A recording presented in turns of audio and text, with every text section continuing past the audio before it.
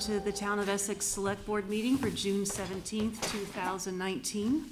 And please join me for the Pledge of Allegiance. I pledge allegiance to the flag of the United States of America and to the republic for which it stands, one nation, under God, indivisible, with liberty and justice for all. Thank you.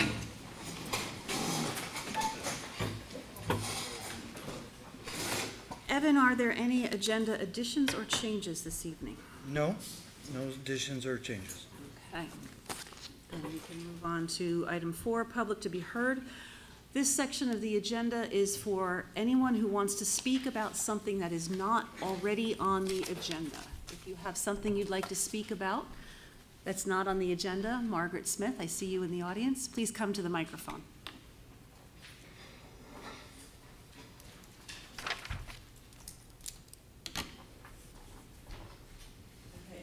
This is for public information. This is a meeting open to anyone who is concerned about Lyme. There are 2 nationally known speakers who will be present on Saturday from 1 to 3. And if Colin's around, I'll give this to him, and hopefully he can get it in the Essex Reporter for this week, because this is this coming Saturday. June 22nd, starts at 12, runs till 4. Thank you. Thank you, Margaret. Is there anyone else who'd like to speak about something that is not currently on the agenda? All right, we're going to move on. Our first order of business is the first-class liquor license approval for Suko Thai. Mr. Lee, would you like to come on, or excuse me, are we ready to discuss that first? Yeah, let me see if there's any issues with it. Okay. You have the application in your packet. Do you have Max? Yeah, on page 3 of the application under the education seminar, it has listed in the document 5/14/19, but the accompanying information showing the certificate says it's actually 6/5/19. So it's a minor change, but I think we should correct that. Okay. You can correct that? Yep. Otherwise, that was good. Thank you. Does anybody else have any questions or concerns about the application for Suko Thai? Okay. And hearing none, Andy, you are generally our mover on these issues. I move the Select Board approve first-class liquor license for Deanne Lee doing business as Suko Thai. I'll second that. All those in favor, please say aye. Aye. Opposed? Okay. Mr. Lee, you're all set, but I just want to give you an admonition that we generally give all of our establishments in the community that apply for a liquor license. The Select Board takes the issuance of liquor licenses very seriously, as should the area establishments who serve alcohol. We expect you not to serve alcohol to minors nor to anyone who is obviously inebriated. We thank you for doing business in Essex, and we wish you the best. Would you like to take a moment to go to the microphone and just tell us about your restaurant and any pertinent information, since you're a new establishment? Yes, I've been in Suko Thai restaurant for the last 3 years. One of the main reasons I wanted to take a liquor license because so often people come to the restaurant and ask for a glass of wine, cover the dinner, and I said I don't do that. Then they go to the next door to my competitors. So I can't let that happen time and time and time again. So we decided to do this. That's one of the main reasons. That sounds like a smart plan. So, thank you very much for being here this evening. Thanks. All right. Our next item of business, in the packet, you will note that we have a list of volunteers and multiple committees who are up for reappointment. So we have the Cemetery Commission, Conservation and Trails Committee, Zoning Board of Adjustment, Economic Development Commission, Planning Commission, Energy Committee, and Library Board of Trustees. Are there any candidates for these positions in the audience this evening? I see Tom from the Planning Commission. Okay, what I'd like to do is it just the two of you? Anybody else hands for interviews for, and John? Okay, so 1, 2, 3, we will discuss, you can come up and to the mic and talk to us about why you'd like to be reappointed to the board or your particular commission, and the board members will be able to ask questions. And then after we have those conversations, later on in the meeting, the board will go into executive session to discuss appointments, and we will come out of executive session at the end to make our votes, and you will be notified by staff after that. So Tom, would you mind going to the microphone?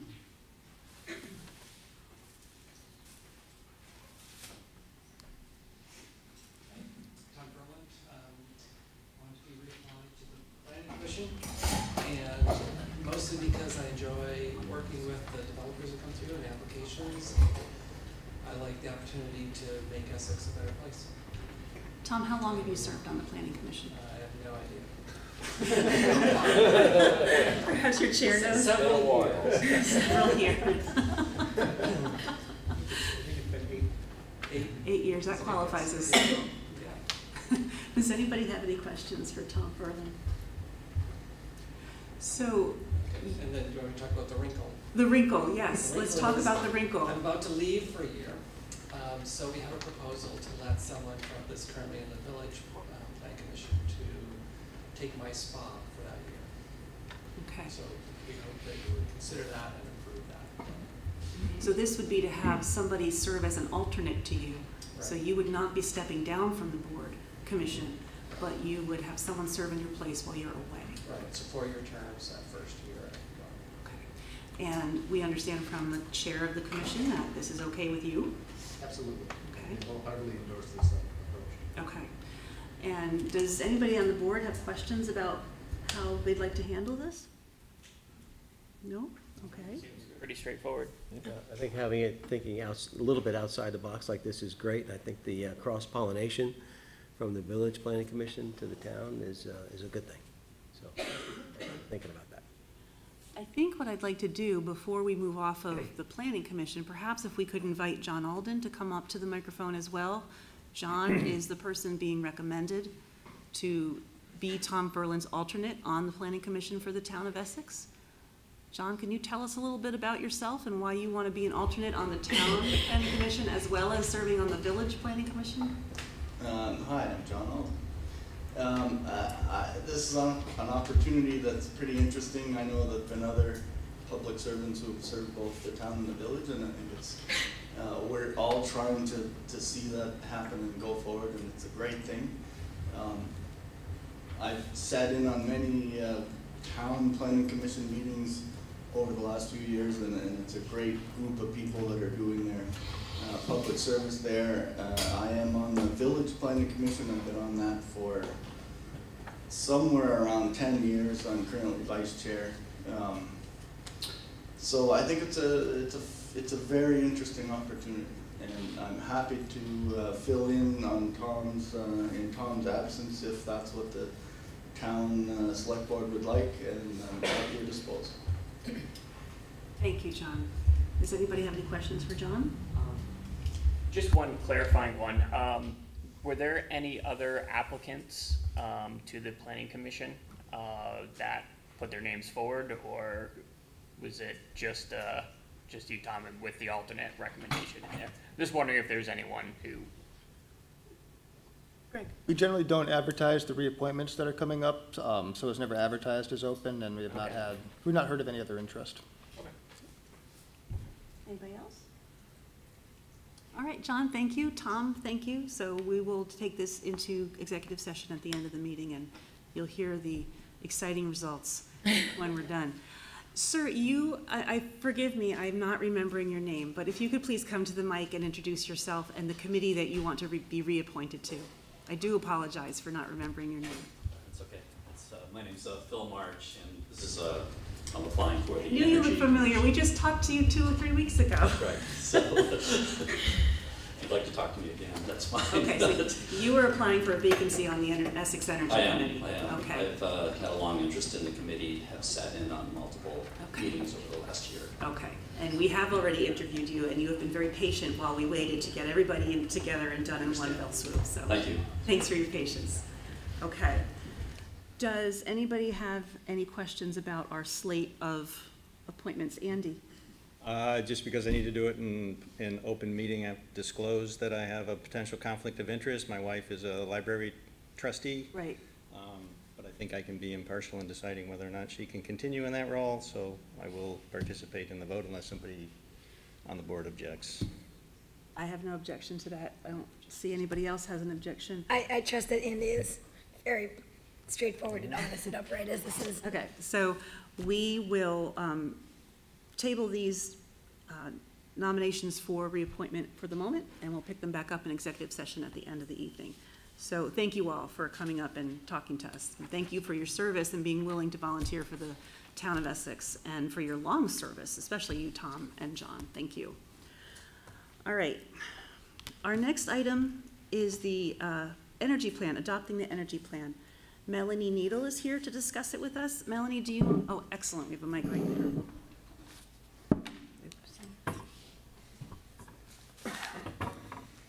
Hi, thank you for having me back to discuss the Essex Community Enhanced Energy Plan. I'll just give you a 2-minute overview about, sorry? Am I in the way? Can everybody see? Nope, you're not in my way. So I was here, I think it was 2-3 weeks ago. I gave a presentation on the Essex Community Enhanced Energy Plan, so I'll just go over the highlights. In 2016, the Vermont legislature adopted Act 174, which authorizes municipalities to adopt an enhanced energy plan. And what that does is it gives the municipality greater weight, greater say in the Public Utility Commission's Section 248 state permitting process for renewable energy generation. Prior to Act 174, municipalities really weren't part of that process. And so what Act 174 says is if a municipality adheres to the Department of Public Services energy planning standards, then they have an enhanced energy plan. The Regional Planning Commission has the ability to make that determination. And so this past year, I've been working with Essex Junction and the town to develop the Essex Community Enhanced Energy Plan. So it's an energy plan for both jurisdictions. Essentially what it does is it advances the Vermont energy goals related to obtaining 90% of energy from renewable energy sources, weatherizing buildings, so making them more energy efficient, improving the thermal envelope.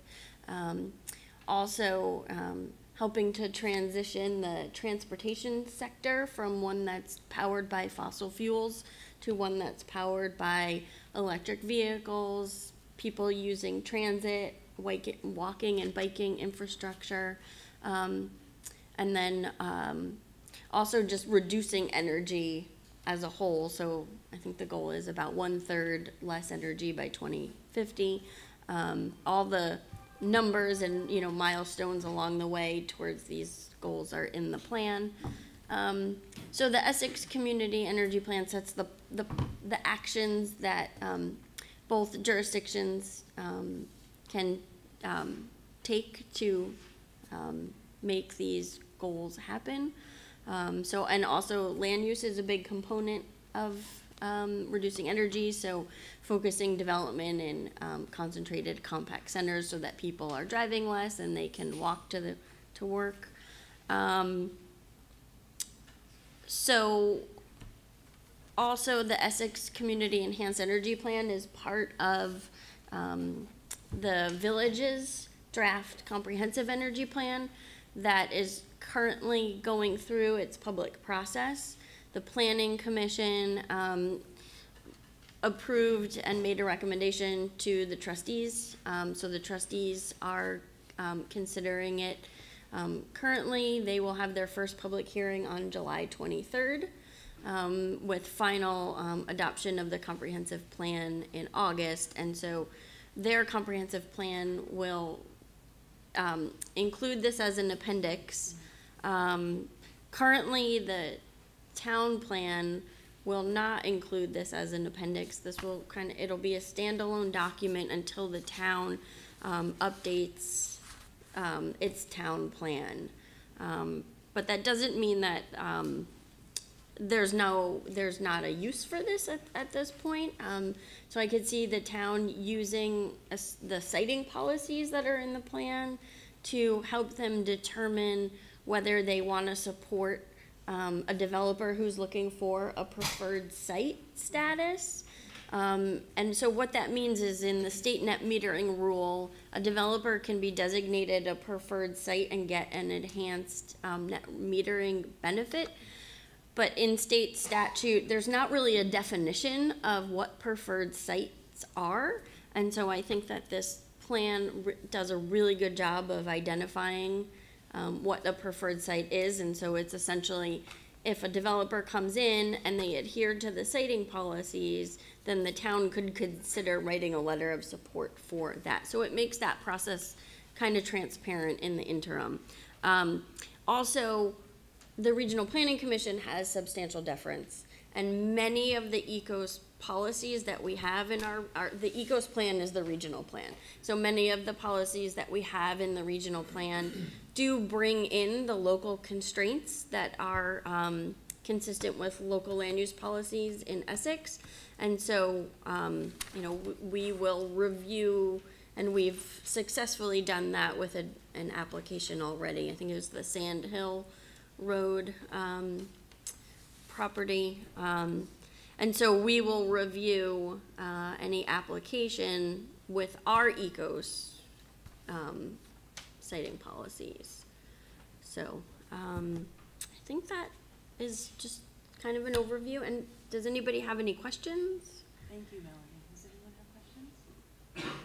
Just have a comment that I know there's a lot of important energy goals in there, and it's endorsed by the Energy Committee and the Planning Commission and the CCRPC, who work real hard on these kind of things in our behalf, and I'm very pleased to see that this has been developed. It's an important issue that we need to tackle. It's not just a town issue, it's not just a regional issue, I mean, it's a global issue. So trying to do our part seems like that makes sense, and I appreciate the work that went into it. Thank you, Max. I hope at some point when our agendas aren't quite so overloaded that we have a chance to talk about this plan in more depth along with the Planning Commission and with the Essex Energy Committee, because it's a really important conversation, and I'm not sure that our greater community is entirely aware of everything that we're trying to do. So, and also I believe the Essex Energy Committee submitted a statement in support of this plan as well. Okay, so thank you, Energy Committee, for doing that. I'm sorry? Natalie's here to read it if you'd like to hear it. Oh, absolutely, yeah. We'd love a public reading. Thank you. That's what I was looking for, but I couldn't see. Natalie, come to the microphone. Come to the mic, please, in the center. Well, let's do it for the viewers at home. Again, a statement of support. And I'm Natalie Braun. I'm a member of the Essex Energy Committee. And this is a statement of support drafted for the enhanced energy plan that Melanie just outlined for us. The Essex Energy Committee is very pleased to support adoption by the Select Board of the proposed Essex Community Energy Plan, prepared by the Chittenden County Regional Planning Commission and presented at various community meetings through Melanie Needle at CCRPC. The Energy Committee is a group of volunteers from diverse professional backgrounds committed to renewable energy development and to combating the global climate change crisis at the local level. The committee is charged under Section 1F of its charter with assisting the town and village in pursuit of activities related to adoption of renewable energy resources and energy efficient measures. That assistance specifically extends under the charter to helping with the energy section of the town and village plans.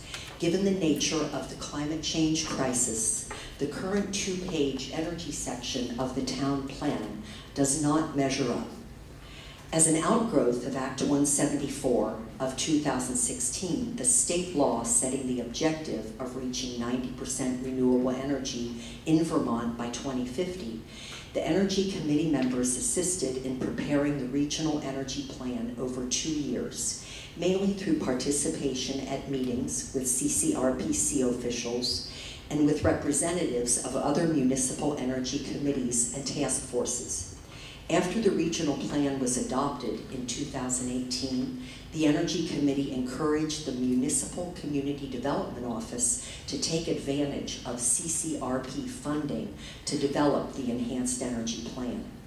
Following its initial release, Energy Committee members developed comments and edits at its own meetings, joined work sessions with town officials, made a presentation to the Economic Development Committee, and attended 2 joint meetings of the Village and Town Planning Commissions over the course of just under a year in connection with the plan. In total, committee members spent what amounts to dozens of hours working with regional and municipal planners developing and finalizing the enhanced plan for Essex that sits before you, maybe, or is online, or somewhere, anyway, available to you. The Essex Energy Plan contains smart, aggressive goals and critical data to help this community move towards a livable future. Even that may not be enough. Climate change threatens our continued way of life as citizens of Essex, as Vermonters, as Americans, and as human beings. The Essex Energy Committee remains focused on working together with the Select Board to achieve these goals while maintaining strong, positive communication with each other to avoid misunderstandings and to de-escalate any potential concerns that could distract us from effectively dealing with the climate change crisis. We take on good faith that every level of municipal government will work to implement these goals and measures to combat this existential threat. For our part, we're committed as members of the Essex community to use the authority vested in us through our charter, Essex Energy Committee, to use the authority vested in us through our charter to track municipal energy data, research courses of action, make and implement cost-saving recommendations, develop and manage educational programs, and promote and look for funding everywhere we can to implement this plan. But nothing can start unless our community leaders adopt this plan. We trust you will take the right action tonight. Thank you. Natalie, thank you very much. And thank you to the entire Essex Energy Committee. And Melanie, thank you for being patient and coming back to us a second time to go over this with us. So, Select Board, we have a recommendation to adopt the Essex Community Enhanced Energy Plan. Would anybody like to make a motion? Sure. I move that the Select Board adopt the Essex Community Enhanced Energy Plan with the condition that any substantive changes by the Essex Junction trustees will require review and readoption by the Select Board. A second, please. Second? All those in favor, please signify by saying aye. Aye. Opposed? All right, we have adopted the Essex Community Enhanced Energy Plan. Thank you very much. Thank you. Thanks, Natalie. It is a big deal. You should clap. Okay. Yes, Greg. Just one comment. If anybody is looking to make comments, Melanie's asked that they be received by July 12th so that she can incorporate them into the plan when the trustees see it. Thanks, Greg. Thanks to staff as well. Nice job. Yeah, both of you, thank you. All right, next item to be discussed under business, item 5D, discussion of potential changes to the firearms ordinance. So, thank you everyone who is in the audience this evening to take part in this conversation. I'm going to talk to you for a few minutes, and tell you the lay of the land and how we're going to proceed tonight, and then we will begin. I'm going to tell you what to expect tonight in terms of a meeting overview, what we've done so far, next steps after tonight, and how tonight's public comment will work. There will then be a select board discussion. We will have the public comment period, and then we will return to the select board for further deliberation. So this is a continuation of a select board discussion considering changes to the Town of Essex firearms discharge ordinance. Tonight, the select board will discuss and deliberate the firearms discharge ordinance as it relates to sports shooting ranges. We will not be discussing discharge boundaries or dates tonight. We will also not be discussing starting up a town shooting range tonight. After the select board has its discussion on sports shooting ranges, we will open the floor to the public for comments, and I'll give you more direction about that in a few moments. After the public comment period, I will bring the discussion back to the select board table to get a sense of the board regarding changes to the ordinance related to sports shooting ranges.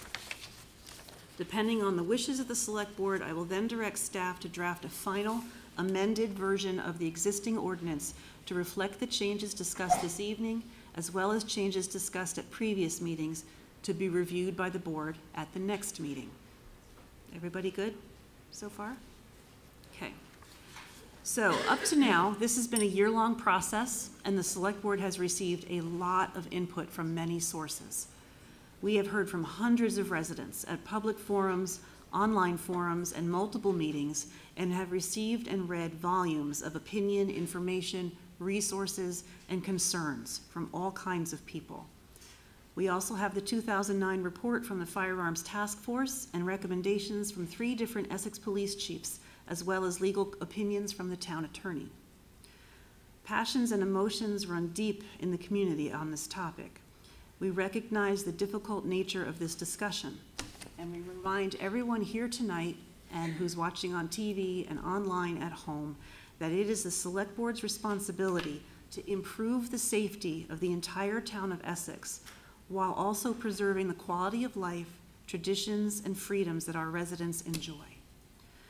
Here is a summary of the work done so far regarding shooting ranges and some key facts. By Vermont statute, existing shooting ranges established before 2006 are not subject to any new regulations the board may decide to implement. At its November 5th, 2018 meeting, the select board began discussing firearms discharge ordinance in relation to sports shooting ranges. The board discussed and the public provided feedback on a proposed shooting range registration process intended to identify existing ranges and establish basic safety precautions. No decisions were made at that meeting, and no additional changes were made to the ordinance at that time. Tonight, the select board will continue that discussion.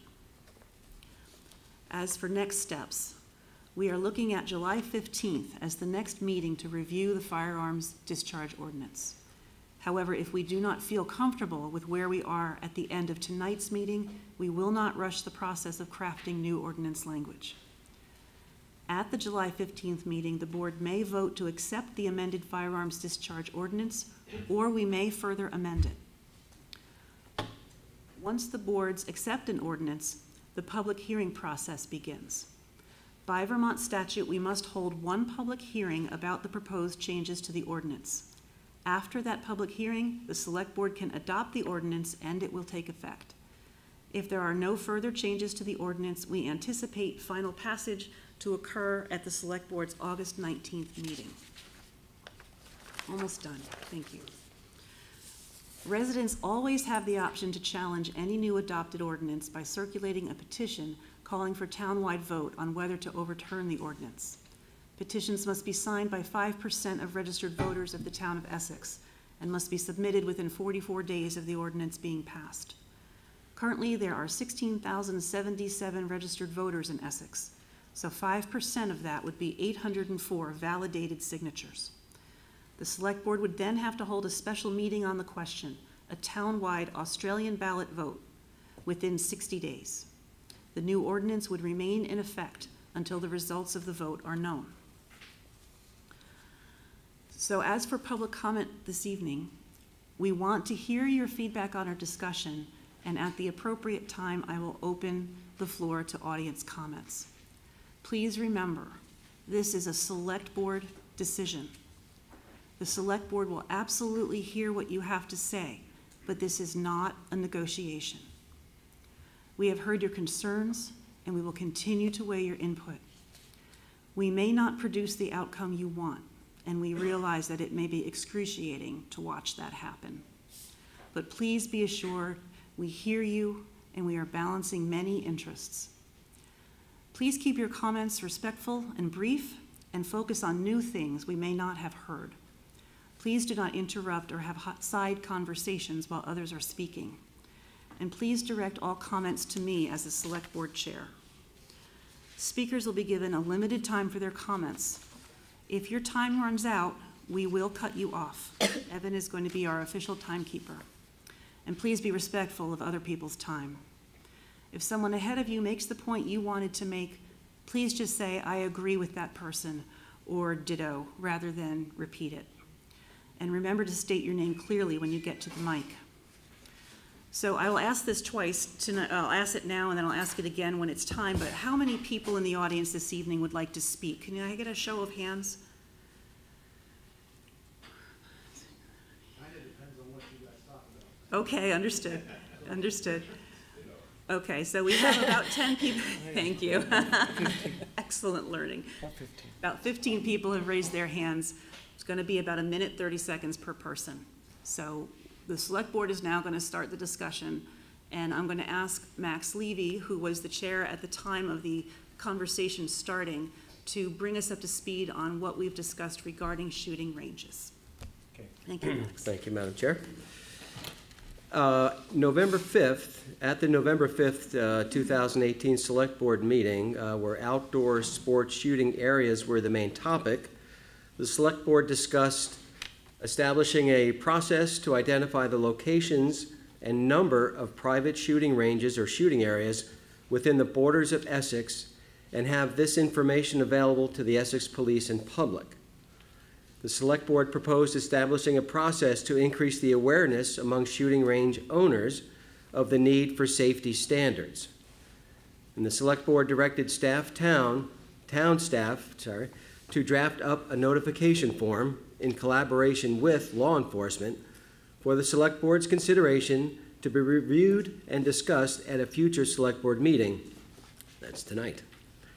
The outdoor shooting range area or shooting area notification form might consider requesting such information as, but not limited to, name of the property owner, address and parcel ID number of the property, date the range was established, the intended use of the range, a site plan of the entire property including the layout of the shooting area showing key attributes and structures, and a method to help ensure the shooting area is constructed and maintained according to standards at least as stringent as those defined by the National Rifle Association Range Manual for private ranges. The staff has drafted up such an outdoor shooting range notification form for the Select Board to consider tonight. Thank you, Max. You're welcome. And now I'd like to ask Greg Duggan to share with us, or to review the notification form and your memo in our packet this evening. Sure. So the memo in the packet brings a kind of recap of what Max and Elaine just explained, a little bit of history of where we came from and how we get to where we are. There's some proposed language for a new ordinance language in the packet. It defines a firearm. It also has language about an outdoor shooting range conditions, updates to the violations and penalties, and the focus probably should be the language about the outdoor shooting range conditions. The key component there being this notification form.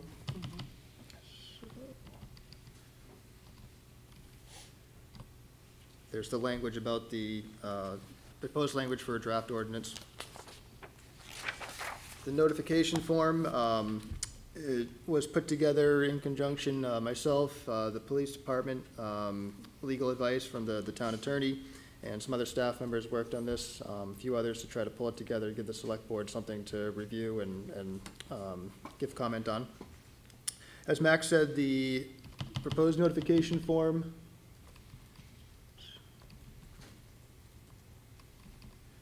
requests information about property address, property owner, parcel ID number, date the range was established, type of firearms to be used, intended use of the range, expected days of the week and hours to be used, the site plan of the range showing applicable information drawn to scale about property lines, the layout of the range, including safety features such as shooting stations, firing lanes, target areas, shot fall zones, safety fans, backstops, berms, and baffles. Existing and proposed structures within a quarter mile of the range, and any other appropriate information. The form as constructed also requests proof of homeowner's insurance with a minimum liability of $500,000. And certification from the range owner that the property is constructed and maintained according to the standards that are set, at least as stringent as the standards printed in the National Rifle Association Range Manual. That's where we're starting at. The town attorney had pulled together, done some research to look at existing ordinances and laws elsewhere in the country to give us something to go off of. A lot of research into Vermont state law, and that's where we're at. But basically, from feedback on the select board, looking for a way for shooting range owners to provide notification to the town of where the ranges exist and what type of use may be happening on that range, so I can try to answer questions about that. Greg, thank you. I know that staff has done an enormous amount of work on this project, so thank you very much for your continued attention to it. All right, Select Board, how would you like to proceed? I'd like to focus, like I said, strictly on shooting ranges, the materials in the packet today. So if anyone wants to start off with comments, otherwise I'm going to go right down the line. Okay, Max. This form at the end, it shows that it would be signed off by the select board, but I'm wondering if it would make more sense to actually have this be the purview of the police, not to sign off on it, but at least to acknowledge that this form has been filled out and received, and if they have any questions or concerns about accepting that notification form for whatever reason, that those special cases perhaps should come to the select board as the exception as opposed to the rule. So you're suggesting that the sign off at the bottom of this form not come from this board, but rather come from the police department? Right, and the police would, like the clerk would do when they receive, say, tax payment, they say, you know, received, and then it's dated, and then it goes into the file that they have. It's open to the public, and I'd like to ensure that any forms that do come in that get put in our packet, just at least as a reading file. Okay. But just have the exceptions that the police see for whatever reason they have a concern, to then come to us to see what we should do. And what do you foresee as an exception, and what do you foresee this board would do with that exception?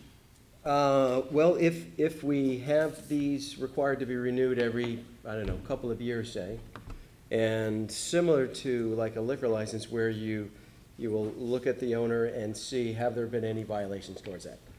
And I would hope the police could do something similar to see if there were any violations that were documented against that particular range, and if there are, then I would like to see those, for example, as exceptions to come to us so that we can better understand what's causing those violations. Okay. For example. Anybody, Pat? So I had some questions about the form itself, just the level of detail. I'm wondering how much of that is necessary for the form itself. Like just as an example, like I think that it's clear that we, as a select board, kind of want to have an idea for where the shooting ranges are in town. But, you know, some of the specific questions on them, just, you know, because I'm obviously a little bit more new to the process, what's the reasoning for having, for example, the type of firearm listed within the shooting range form itself, or, you know, the specific times that we expect them to be in use. You know, because, you know, expected to be in use versus, you know, are we gonna hold people who fill out this form to the expectation of what they put for the time of usage? And if we aren't, is there a reason to have it in there when we already have a, you know, we already know that there's a sunset to sunrise, you know, sorry, lost the word. You know, Ordinance for yeah, usage. on it. So I'm just, I guess I want to get a little bit of a clear idea for why those are in there. I'm pretty sure this relates to the May 2006 standard that's set in Vermont statute, but I'm going to let Greg answer that more specifically. Sure. I'd say three main reasons. First off, asking for the type of firearms. That goes back to the NRA range building manual, and wanting to know for the police, when the police take a look at it and can sign off and say that, you know, when somebody certifies that it's been constructed according to the standards in that range manual, that the safety for, or the safety measures for a high-powered rifle are going to be different from a shotgun or a pistol. So that's part of it. Another piece is to give notification to the neighbors.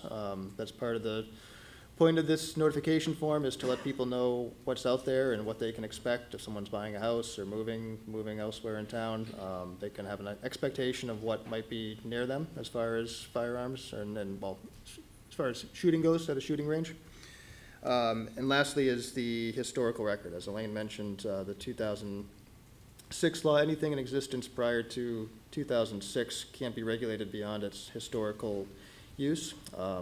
So if something's on record prior to 2006, it's putting that in writing. Also, if anything ever changes in the future, there's a record in place there, whether it's state law or some other type of guideline, there's some sort of documentation to keep track of that.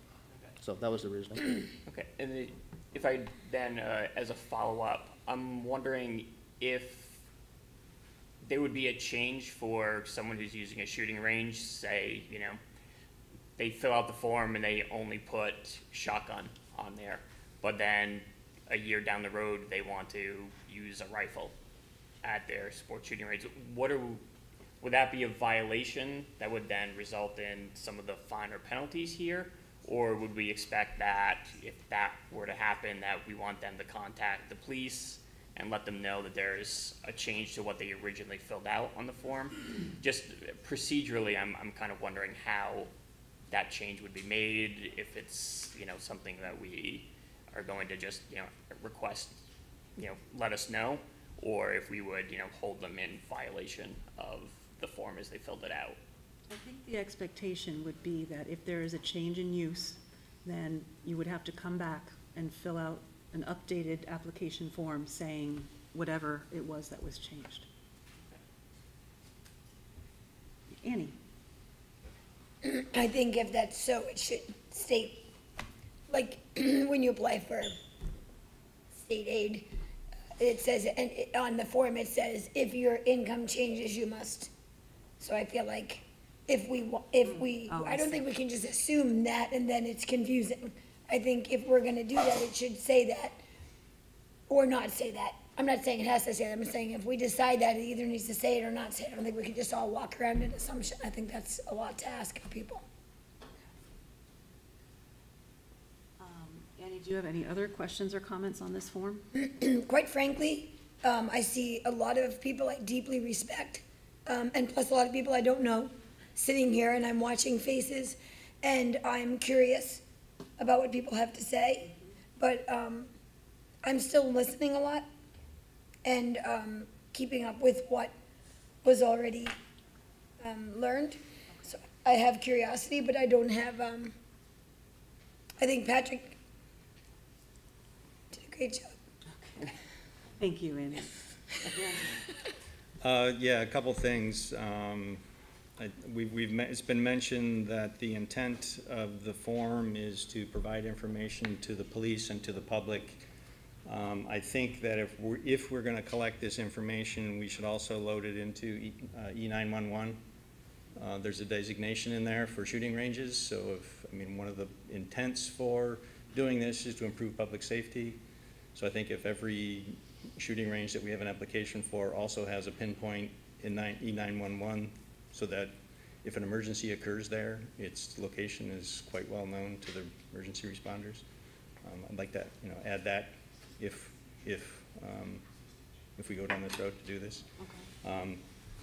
With regard to the signatures, I think this, if we do this, again, the select board should be the responsible parties for signing and approving it, rather than putting that on the police to do that. I think they certainly will review them. I think the other thing is that we will have to have a discussion about what criteria we would ever use to reject one. Are we ever going to, how would we decide to say no in any case?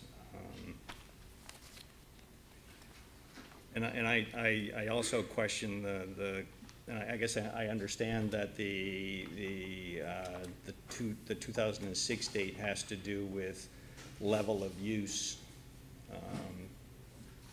and that's why the question in there is about what the expected days of the week and hours are in there.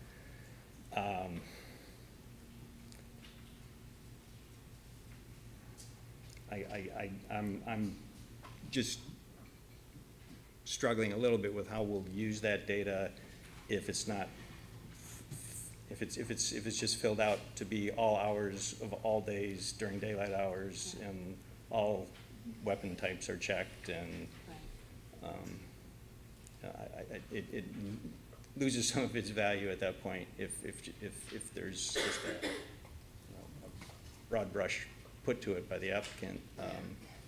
So I don't know what the value of those questions is. Okay, so, Max? Yeah, I'm sort of leading where Patrick is about with the types of firearms. I heard what Greg had to say, but the range manual, I believe, is specific to designs for type of firearms. So if you have the big ones, then it has a requirement to meet at least the least stringent standards for those. And if it's going to be, say, a .22 pistol, it would be sort of self-correcting, and you would have a different requirement. So I think if they're going to sign, if the owners are signing off saying that they're going to comply with the NRA standards for shooting ranges for private ones, and they know what weapons they're going to, or firearms they're going to use, and they needs to be designed accordingly. So I don't know if we really need that detailed information, but I guess we really need to hear from our police on that. And then the expected days of the week, we do have that defined by town ordinance right now. And to have a lot of different ranges of time out there may make it even more difficult for the police to patrol, or not patrol, but to take care of. So if we have that in the ordinance already, the time limit, maybe we can keep it simple. I'm trying to see if we can keep it simple and have it also be effective for what we're trying to do. So there's a balance there. So so those two things I think we might consider eliminating from the form. But I think having the police be the owners of this, and saying that they received and accepted it, I think is the right way to go. But again, we can hear more from our police department on that. I'm going to share a few thoughts, and then I would like to ask Chief Gary for some input as well. We have an item on here for date range was established, and I know that's to establish the history pursuant to the May 2006 statute. I agree. I do not feel that it's necessary to itemize the types of weapons to be used. I just don't think that belongs on there. And we already, as you've said, we have ordinance that says sunrise to sunset is when you can discharge weapons. So asking people to specify, while I understand it's a kindness to your neighbors to let them know, that's something that they should be doing anyway, and that we should not be dictating that. I'm curious about anyone's questions or comments about the site plan requirement for the range. We want folks to designate, bring us a map, basically. I'm wondering if you feel that one addition to that would be terrain. Should we be asking people to indicate that there's woods on their property, or a hill, or ledge? Is that relevant? Is that something we want to know? That's a key attribute that you want to know, I think. Okay. Does that sound like a reasonable addition to the map request? Okay. And, I also feel that this is something that should be housed with the police department. And I do not feel comfortable asking the select board to sign off on these forms. I am not an expert on any of this, and therefore I will not sign off on any certification that I would have to agree that there's safety here. The only thing I would be willing to sign off on is, yes, the form is filled out. All the boxes are checked. I strongly feel that this belongs with the police, and if they are collecting the information, then we can ask them for updates on the number of people who have registered, the locations of the ranges. And if there is, as Max said, an issue on one of the properties, and there's a problem that has to be resolved, that can come to us, and we can talk to the landowner in person in this venue. But I don't think that this belongs in the town clerk's office. Yes, Andy? Having made comments about the content of the form maybe being irrelevant, I do understand that from the perspective of somebody looking to purchase property, to understand what's going to be happening next door, and that's one of the, it's not specific to shooting ranges. I mean, it's also development where people have issues. They don't know what can be built next door, kind of thing. And so from the perspective of getting information before you buy, knowing that there's a shooting range next door, and I suppose the next question could be, well, why don't you go knock on their door and ask them how they use it, rather than have it be documented by the town. Sorry, I'm wasting time talking myself out of it again, but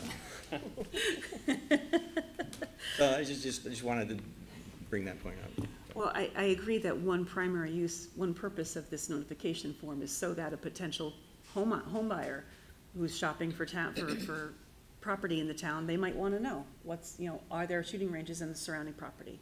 And that's one purpose for this. Annie? By the way, dependent upon who you are, you might be excited to hear that people have got shooting ranges. Like, let's not forget that it's not only, you might be like, yes. Right, I want to live in an area where I can fire my weapon, absolutely, yeah. Okay, Elaine?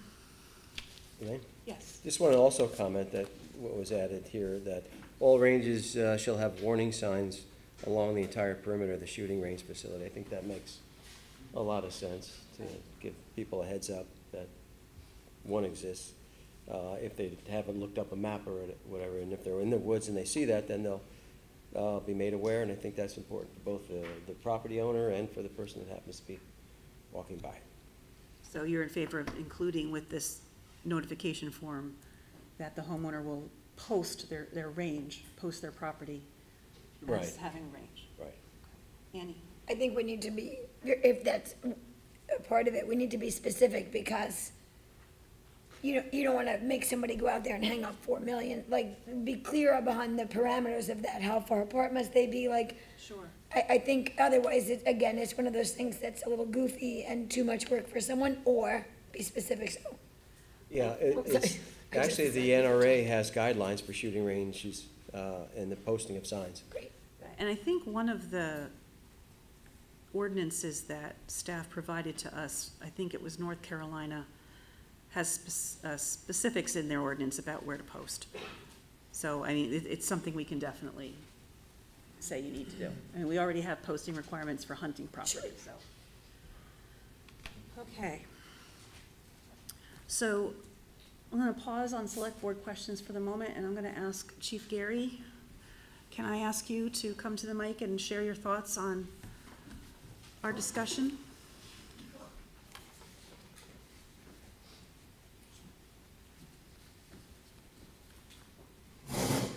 So I'm going to give you feedback on what I've heard you asking questions about this evening. Thank you.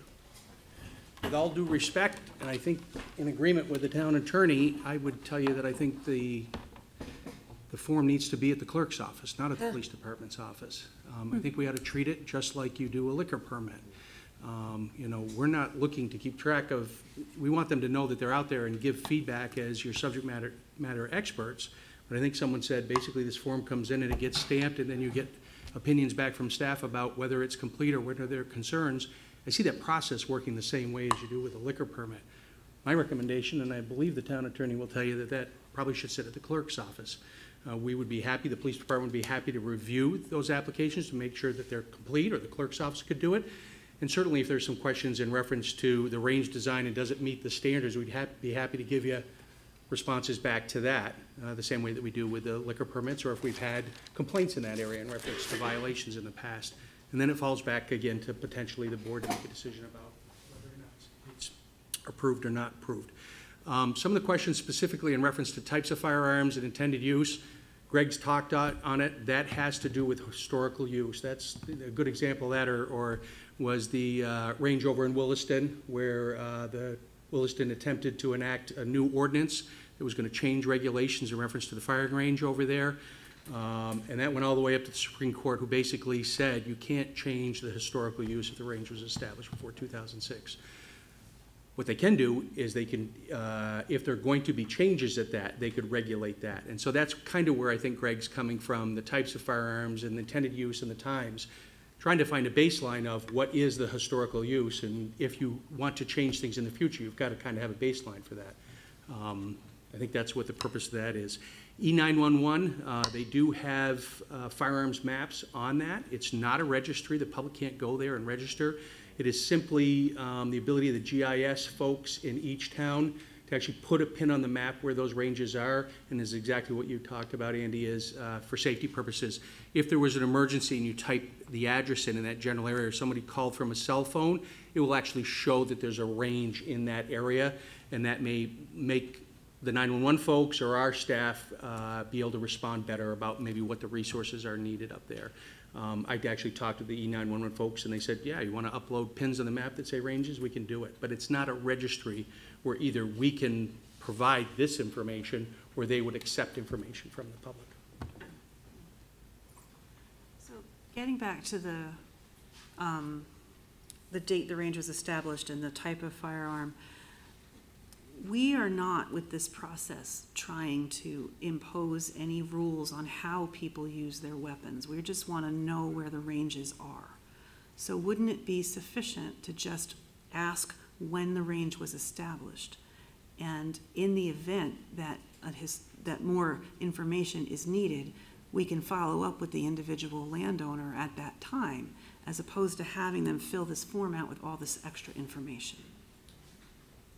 Again, what this does is this in advance gives you some documentation of what the anticipated use is. I agree that if you're going to have a change, you've got to be able to have them come back and update it, because they may change what they want to do there. But again, what it is to give a baseline on the historical usage. If you don't have that and you have a complaint, you decide you're going to want to make a change, you're now going to have to go back and try to see if you can determine what was the use there. But that's what we're doing now. I mean, we don't have any history at the moment. Correct. So we just want to have that baseline, which says, yes, I certify that my property had a range that existed prior to 2006.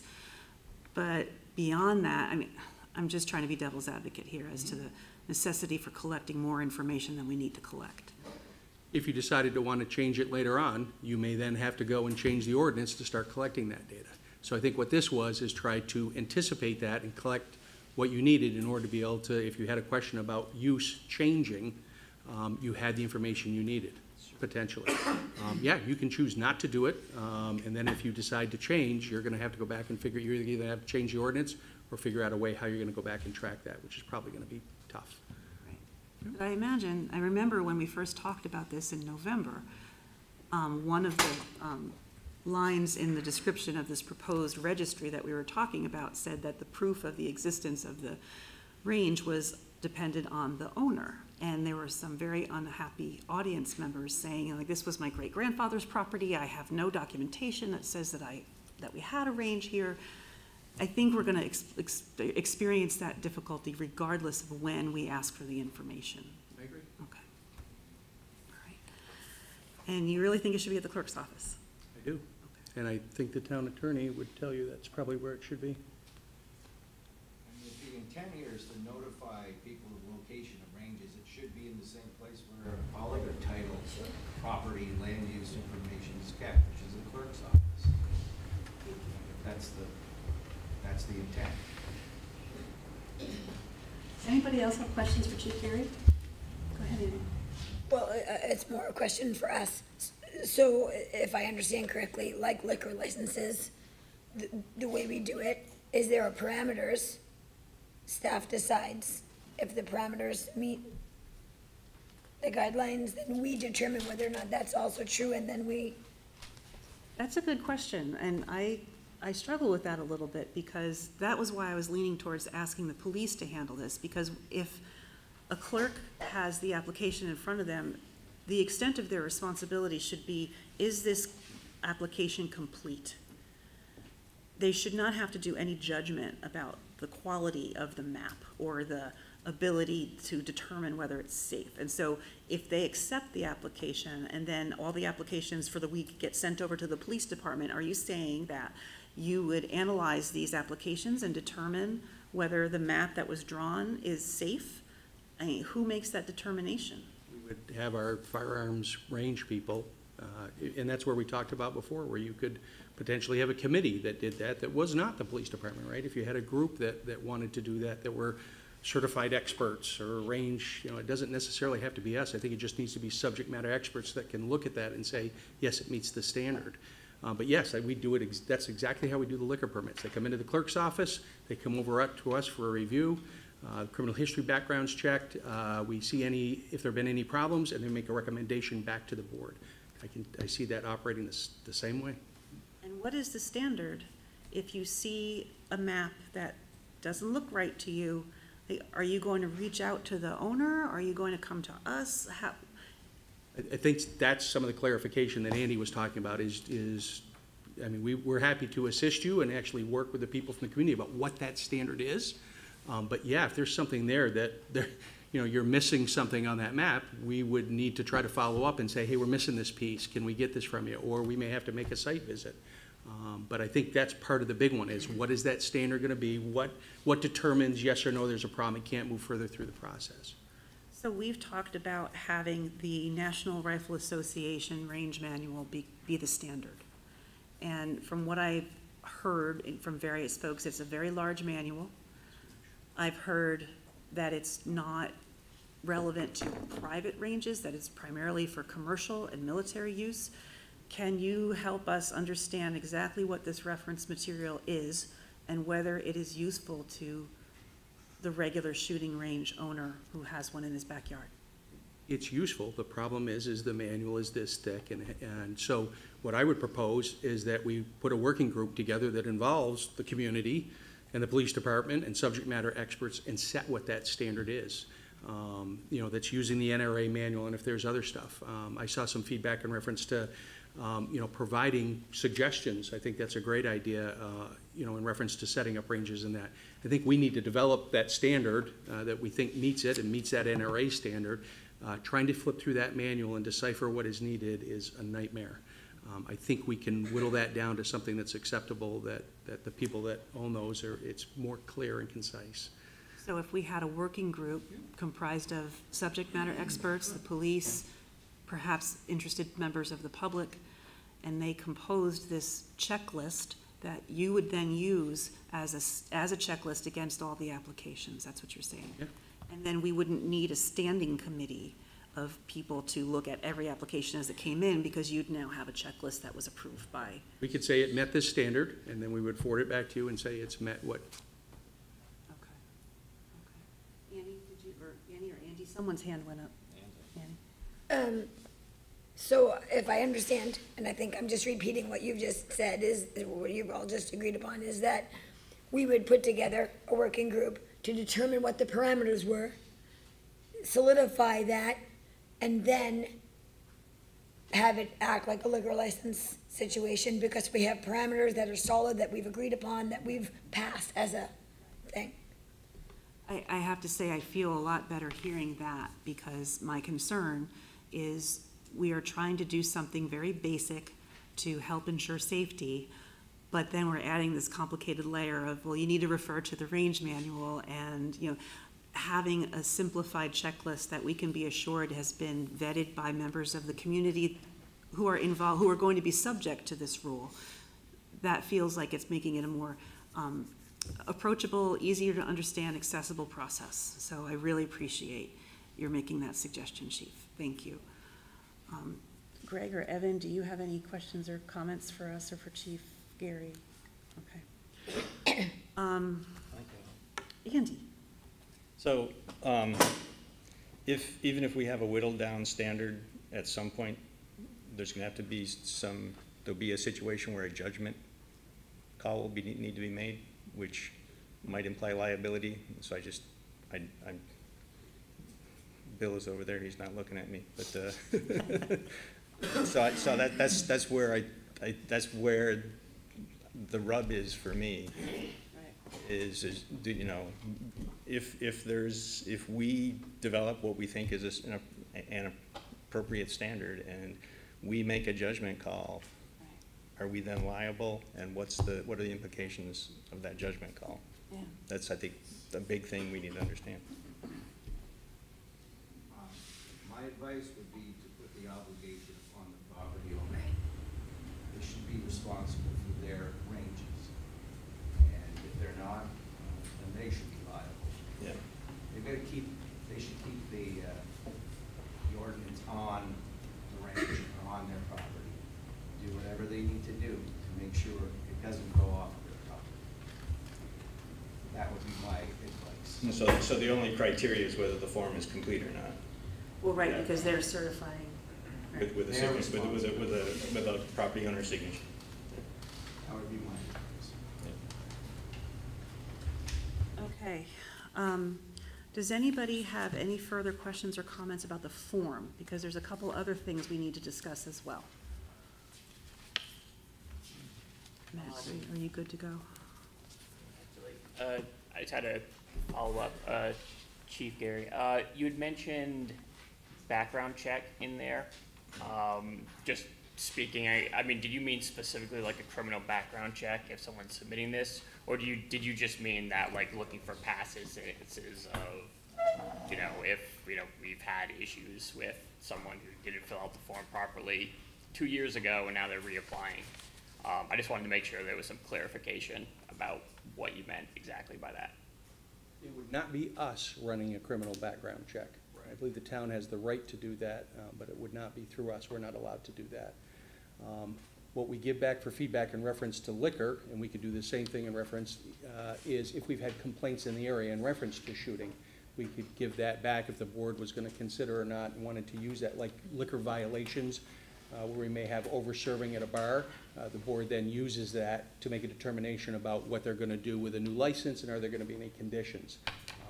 Our records in reference to complaints about shooting are public records. So again, it would just take a little research to pull those and provide those to the board, and then the board would make a decision about whether those are relevant or not. But it is not a criminal background check. That's what I thought. I just wanted to, like, you know, again, just clarify it for the open record. Absolutely. So we had a couple other proposed changes in the ordinance that were in our packet. This proposed changes to Essex Firearms Ordinance document. Do you have any questions or want to discuss? This is right after the cover memo, Andy. Primarily the changes are the fines. So just want to make sure that you've seen them and whether you have any questions or comments. Andy. Just a question about, we've mentioned annual, but we haven't mentioned a specific date. And I note that on the fines, it's the comment about calendar year basis is struck through. So I guess that leads to two questions. One is, one comment, I think we need to set a date that we would need to do the renewals every year. And then the other is, with regard to first, second, third, fourth offense, is that cumulative? I guess that must be cumulative through lifetime. I guess I've answered my own question there. Oh, I don't know. I would defer to Chief Gary to answer that. Yeah, I would think it would be cumulative. And so I understand that the existence of a shooting range can pass with a property sale. I assume that this is based on individual, not on shooting range. Correct. So if you had someone that's had a fourth or subsequent offense and then you go by a calendar year, should they go back to a first offense because you've gone to a calendar year, or have you already warned them 4 times? Right. So do we want to think about a date for renewal? And can we not make it June 30th along with every other appointment that we have to do, please? I would be willing to defer to staff for the best time of year for that to happen. We can discuss that and figure something out, propose something. Yep. Okay. Are we talking about annually, or every 2 years, or what's the right? Another question for the for the board. Annually, biannually?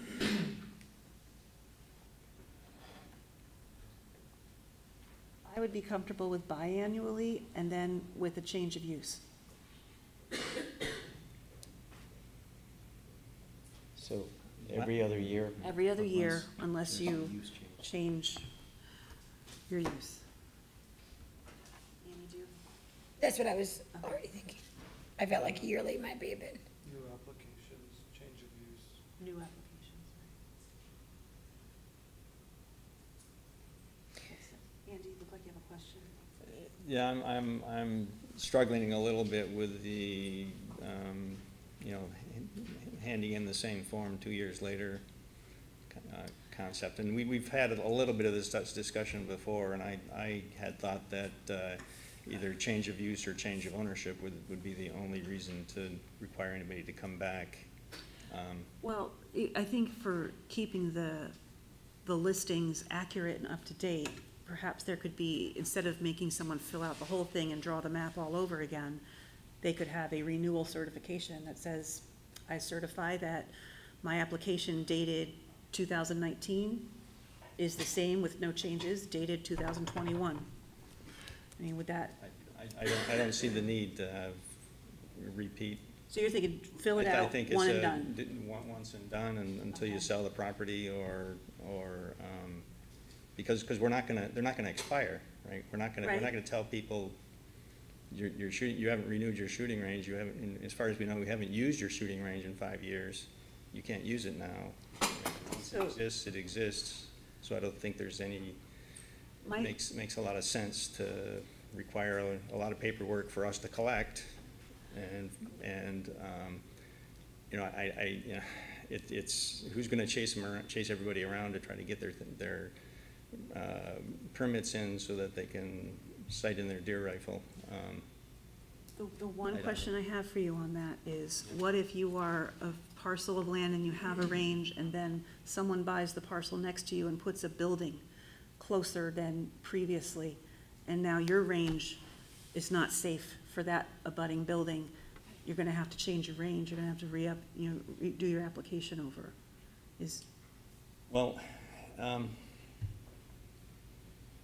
Yeah, I don't know, maybe change of use includes changes to abutting properties, I don't know.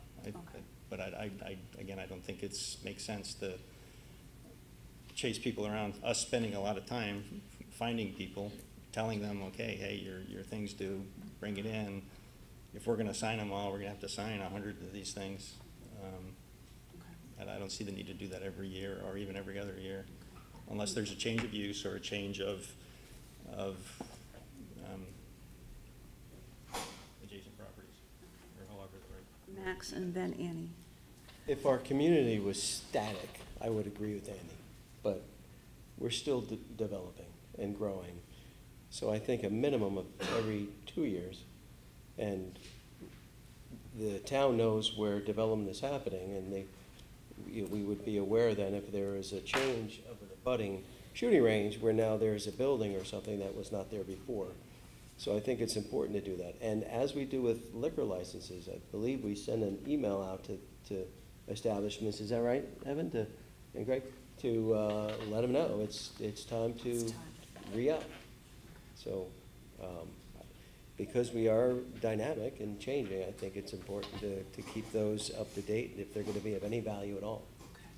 Okay. Annie? Does change of use cover the physicality of the range? So let's say you submitted your application and think you're, and you have a new vision, or you want to build or grow upon it.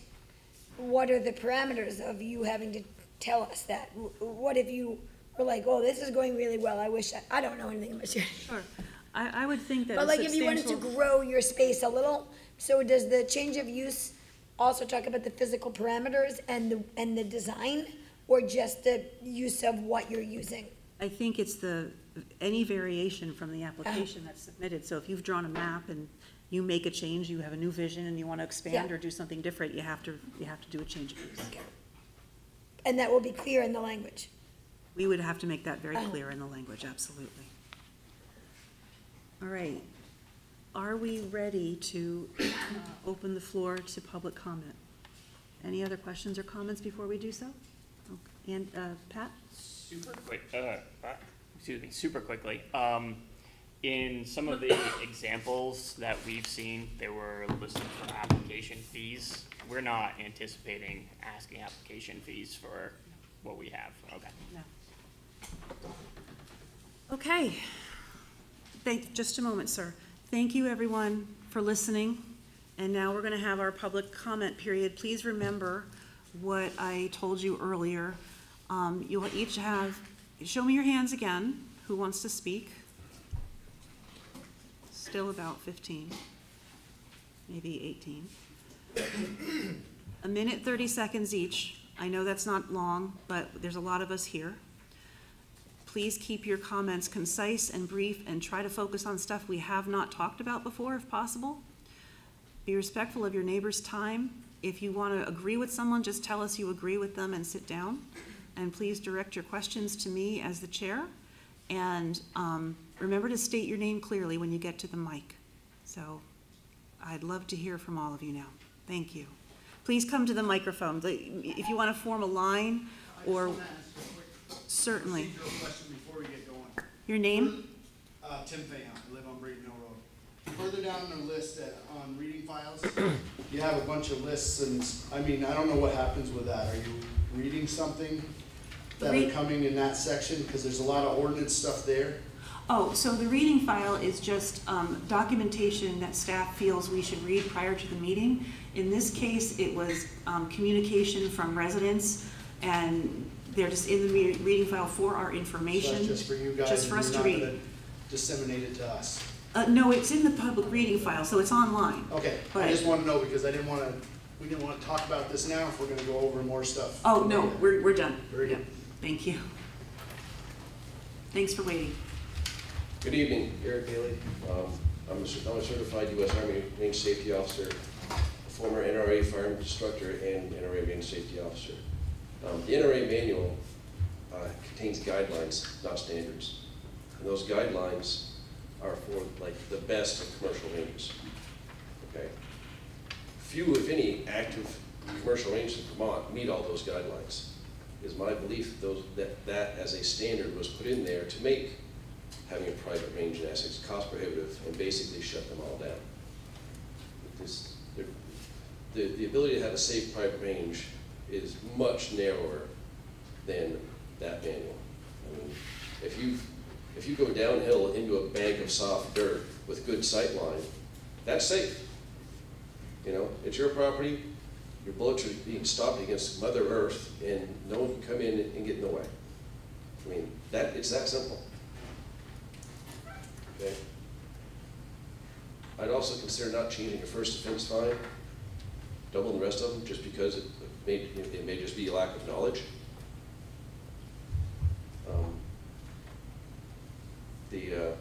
And we're talking about renewing, this over and over. Originally, it sounded like it was a It was just getting to know where these were. Basically, it was just a form to find out where 10 seconds. these ranges are that we can not regulate. You know, so. Thank you.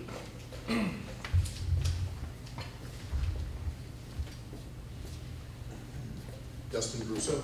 Just a quick comment, following up on the renewals aspect.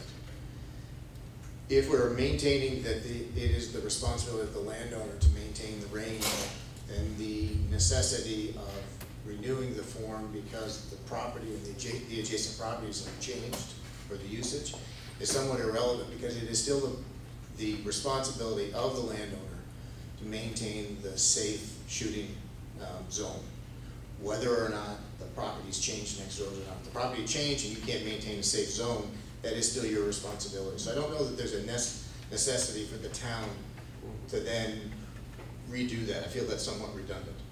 Thank you. Okay, thank you. Hi, Ben Bro. I have just a couple things. I think that this was supposed to start out as just a notification of where ranges are, and now from this checklist, it's turned into this big long notice that's really going to turn into registration. It's going to be kept at a clerk's office. I feel that this is very much overstepping the authority that's been delegated to the municipality by the state with respect to sporting ranges.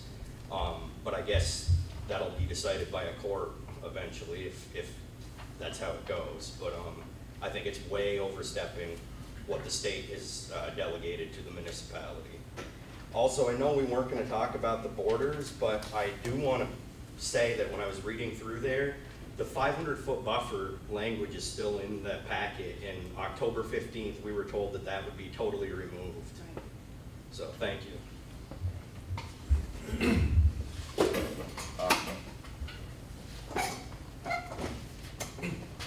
Hi, Igor Polanoff, 198 Chapin. I just wanted to say 3 short things.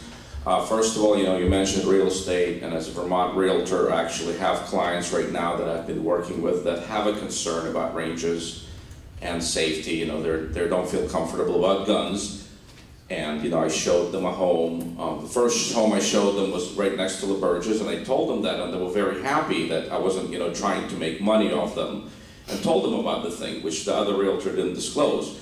But I also understand that it's not realistic for people in a real estate community to know everything about, what is the range, If I'm in the woods, I would tell somebody who is concerned that, listen, if you're afraid about hunters, this is Vermont, you might not want to buy a house here, and that's their choice. But you can't really expect everybody to know everything. It's just unrealistic. And the second thing, I moved here 2 years ago from Moncton, where I used to shoot in my backyard all the time. I enjoy shooting sports. I'm a hunter. I collect guns. So when I moved, people told me that my neighbors don't like noise, because one of my neighbors is Sandy Pines Kennels. They have 50 dogs, and my other neighbors have horses, 6 horses. So I came to them and said, how can we resolve this like neighbors? Because I was really looking forward. I got 300 yards behind me. 10 seconds. Thank you. And they say, listen, can you please not shoot guns unless you see a big deer and it's in self-defense near our properties, and you can hunt the back of our properties, and we resolved it like neighbors should with respect. I don't see why we should make it a big deal of that. Thank you. Thank you.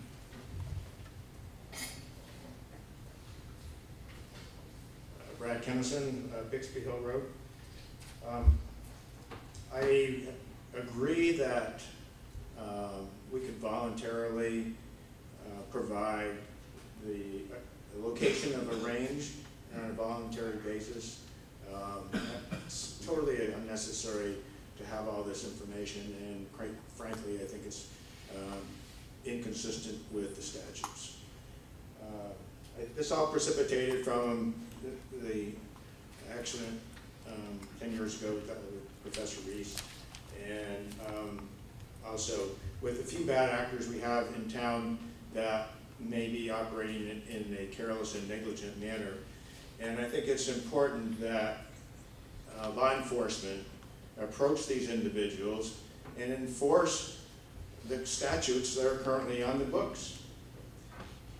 If there's a problem in prosecuting, I would suggest that Chief Gary, the town manager, the chair of the select board, our local and state representatives meet with Sarah George, the state's attorney, and garner support from her in terms of prosecution. If you make an example of a few people in town, you're going to solve this problem. 10 seconds. And we're not going to have this whole issue, which is spiraling out of control. Thank you.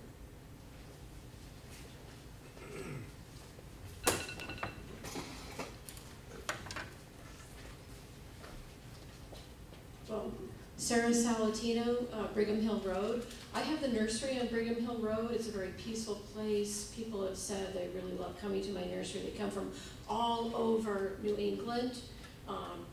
But one of the things that we have to deal with shooting ranges is not so much the shooting range that goes for half an hour at a time, but for 4 hours at a time, 3 days a week. It is obnoxious. We have customers who are scared to death to come to our nursery and have expressed it.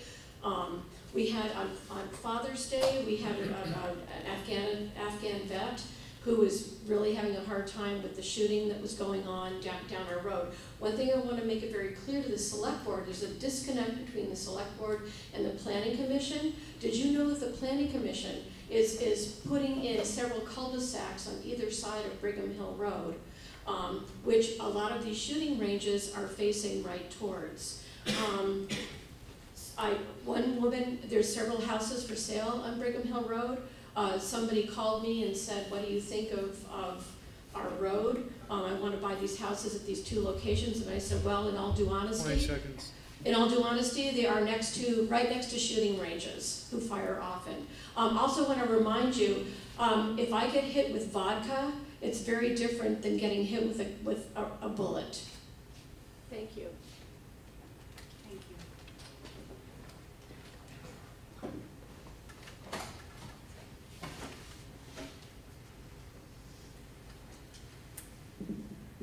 Hi, Nils Giddens, resident of Essex for over 11 years, and most of the time been following this issue ever since being on the Firearms Discharge Ordinance Committee some time ago, and I'm happy to see that at least we're continuing to attempt to talk about this.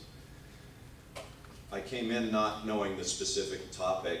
I was hoping it was going to be more wide-ranging, but on the other hand, I saw what you were talking about, and I thought it might be a good idea, but then I heard the chief say something like, may need to make a site visit.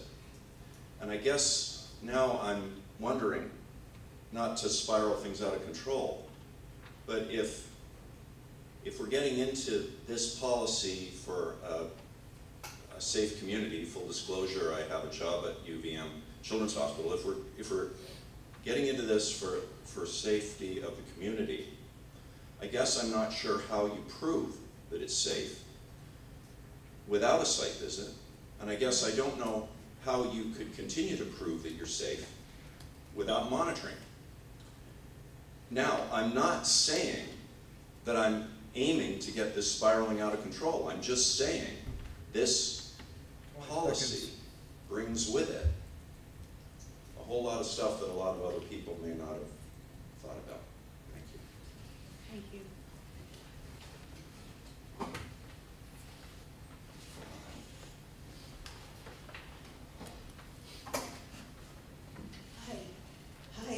On that note, you gave a really nice talk there. I also worked in the health field for 35 years. Patty, People say that your name, move here- please. Oh, Patty Davis. Thank you. All I want to say is, all of us, Essex Junction and Essex Town, why don't we eventually work towards having that Australian ballot vote, since there are 22,000 of us now living here and recreating here. And Brian French was our realtor, and I made sure to look at Saxon Hill Road very thoroughly, being one of the top runners in Vermont for many years. Now I had to run on dirt, and it had a sign that said no shooting zone, and it's a Class 3 public road, and it is the select board's duty to be responsible for the safety of Essex and Essex Junction. Please, let's all come together and vote.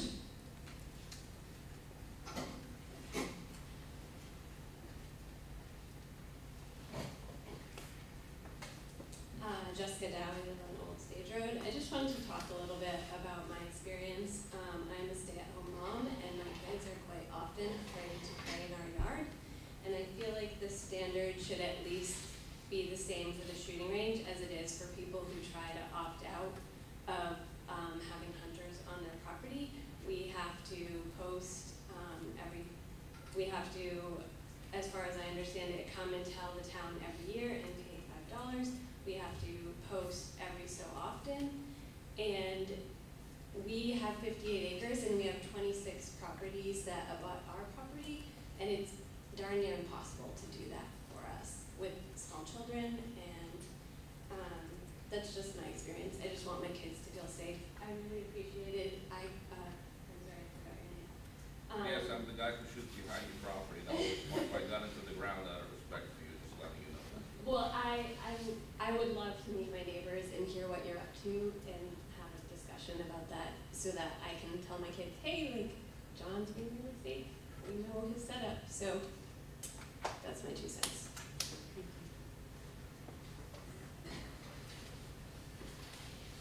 My name's Gail Allen. I live in Essex, over out in the Saxon Hill area.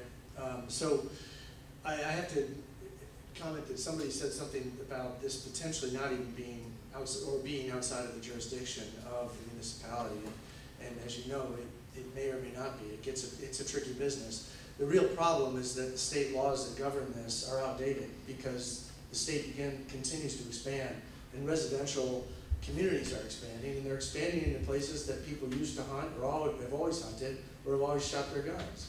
And you know, that's the same argument that the Native Americans have been using for 200 years. You're infringing upon my rights to hunt these lands and to shoot my guns. And the truth of the matter is, that still doesn't necessarily make it safe. Now, the bottom line is, there's a guy right down the road from me that has a shooting range, and he's firing into 3-walled, 10-foot embankments. That is a safe firing range. And my concern was that it was going to be noise. Not even noise. There are safe firing ranges out there, and there are unsafe firing ranges. We were all here last year to hear the testimony of a person that was firing into a sandhill that was directly in the line of fire of somebody's home. And he went and talked to his neighbor, and he didn't get anywhere with them. So we have to speak to the lowest common denominator here, unfortunately, not to the responsible citizens that are here talking about and trying to save their own rights for their own safe firing ranges. That's the problem. We got to make sure that it's safe for everyone. That's really all I need to say.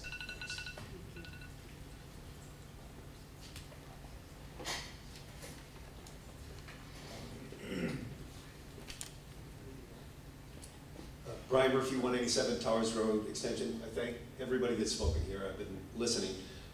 People recall when I showed this map at a meeting and kind of set off an alarm.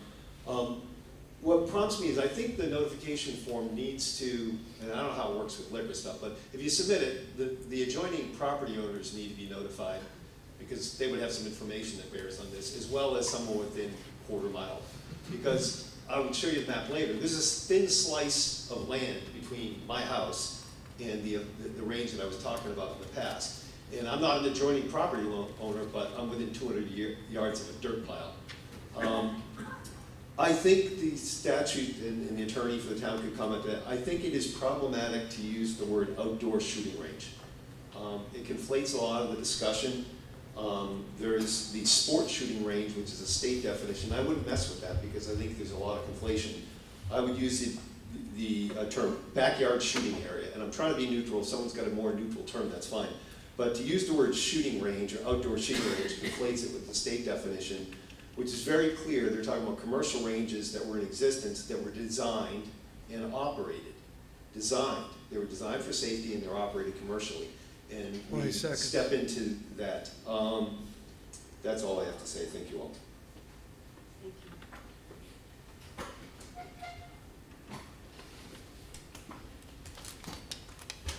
Hi, my name is Randy Barrows. under full disclosure, I'm not a resident of Essex. Am I still allowed to speak? So, you're there, go ahead. Okay. Where is he? Where do you live, sir? Pardon me? Do you mind if we ask where you do live? I live in Milton. Oh, thank you, I appreciate it. Okay. The reason I came tonight is I live in Milton. I've had a range for 40 years. It's right on the village-town limits. Thankfully, we've not had any accidents there at all. We encourage safe handling of firearms. It's a safe place to shoot. Police department actually qualifies on my range. I've been an instructor of Fish and Wildlife for 38 years teaching hunter safety, so we found that people that don't attend these classes are the ones that tend to get in trouble down the road. So these private ranges are very good. People get there, they get one-on-one instruction. As far as the insurances that you're proposing, that would basically shut most of us down.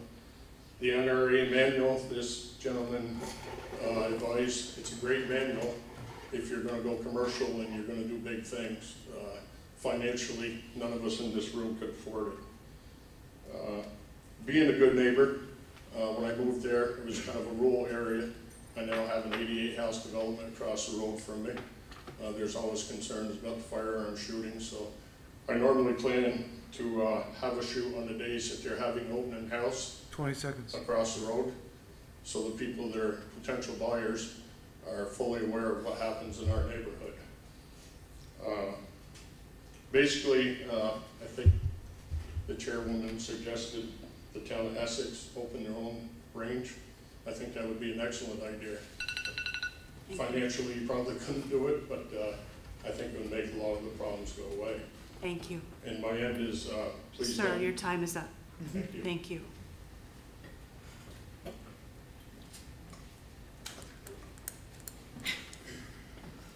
Sean McEwen, 21 Turnberry Ridge.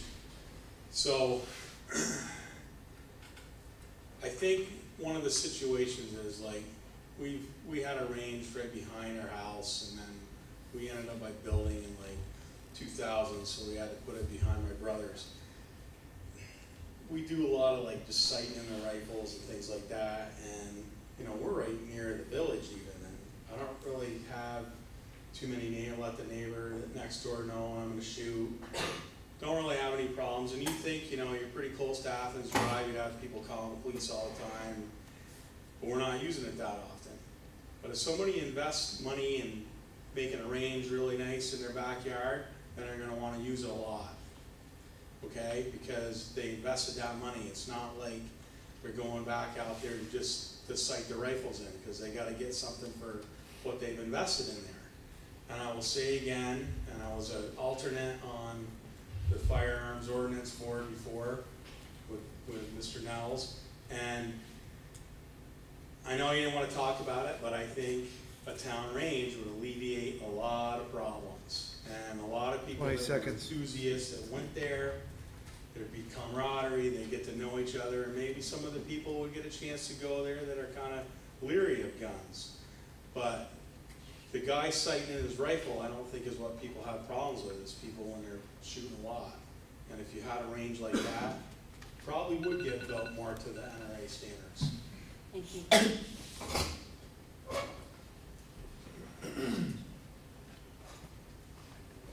Richard Smith, East William Street.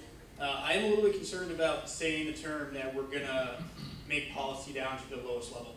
As we talked about liquor licenses, we don't punish all the restaurants and all the establishments within a jurisdiction because one of them at the lowest level is known to continually break the law. So I think we hold a standard and we hold people accountable to that standard, but we don't punish everybody in a group every time that we go to our lowest level.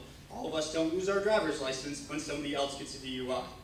So we have to start thinking about that, and we can't always say we're going to make policies to the lowest level, or else none of us would do anything without the federal government telling us, or the state government, or our local government telling us what we can and cannot do. So we need to get out of our heads that we need to policy down to the lowest level, or else we will not get to make any decisions.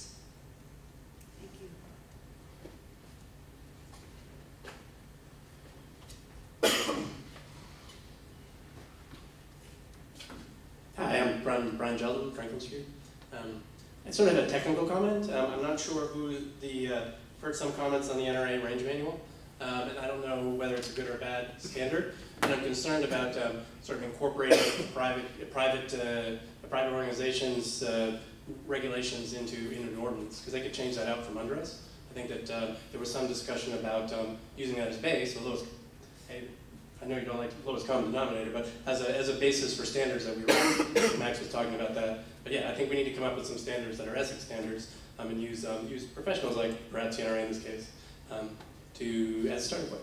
Thanks. Thank you.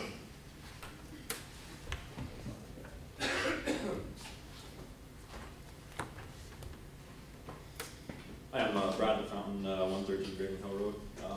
I would ask the town to consider a hunting or shooting by written permission only form. It would really simplify things. It would put liability on the landowner, as I understand it already is. That way trespassers are not covered. I'm not willing to cover somebody that walks onto our property and discharges a firearm without my permission. So they would need a permission slip where basically that's a common form, just registered with the town, or even just left at the homeowner level. The people that are going to be dangerous are probably not at these meetings. They're probably not even Essex Town members. They're going to come from other towns. They're going to see an animal discharge a firearm where they probably shouldn't, maybe. And I would ask everybody that, how would you feel if you wanted to change a tire on your car, but you first had to register your driveway as an automotive shop? That's the way that we feel, or I believe a lot of people would feel.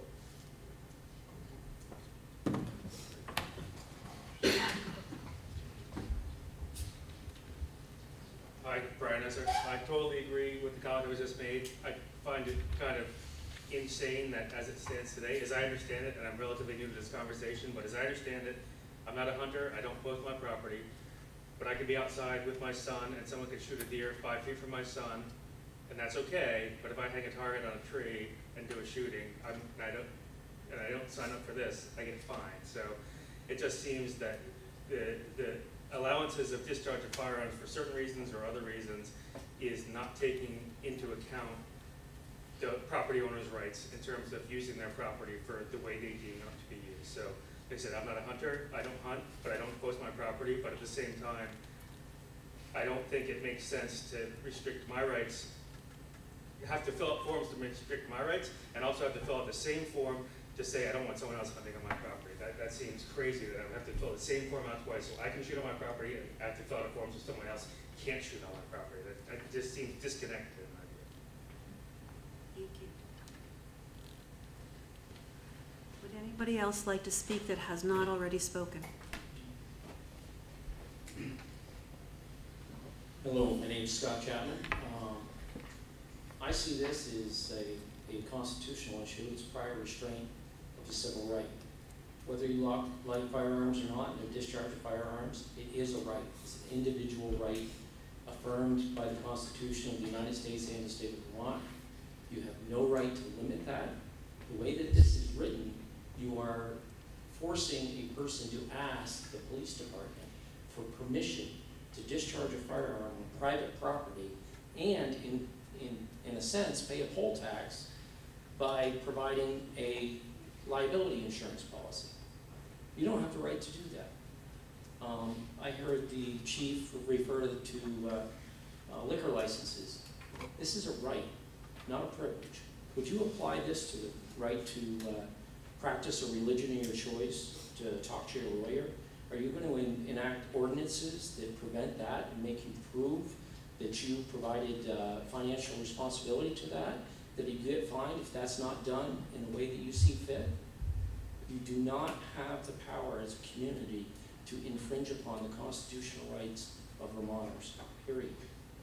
I know that some people don't like firearms. 20 seconds. That's fine, but this is a right, not a privilege.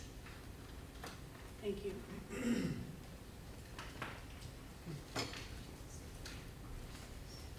Good evening. My name is Randy Draper. I live at 184 Towers Road Extension, right across the street from the Murphys.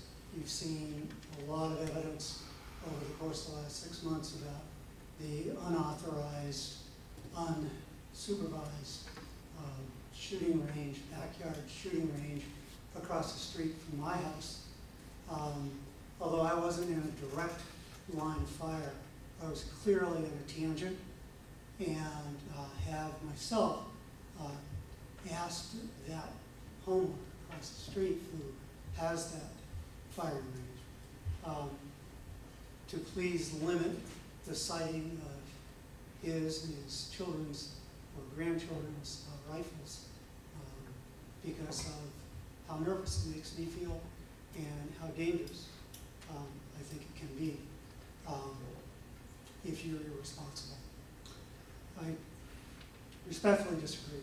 We're not talking about constitutional rights. We're talking about public safety.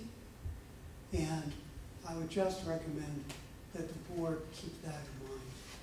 Nobody is trying to limit the appropriate and safe use of the backyard shooting range. We're just concerned for our families and for our children and for ourselves. It's a public safety issue. Please don't forget that. Thank you. Okay, one final call. Yes, sir. I usually get in trouble whenever I do this. Kendall Chamberlain, Old Pump Road. We've had a range on our property since 1948. First my father, now I. You know where I live. You know I shoot there. There's never been a problem. I don't expect to be treated like a criminal until I commit a criminal act. I do agree with that person. It's a constitutional right to discharge weapons on your own property, as long as you don't affect anybody else. I don't agree with it that it's a safety issue because I don't see any evidence of it being a safety issue. Hunting's one of the safest things you can do in Vermont, proven. So I would just hope that the board doesn't overstep their bounds because you will find yourself in litigation. You've already been threatened with litigation. It's going to happen. Thank you. Thank you.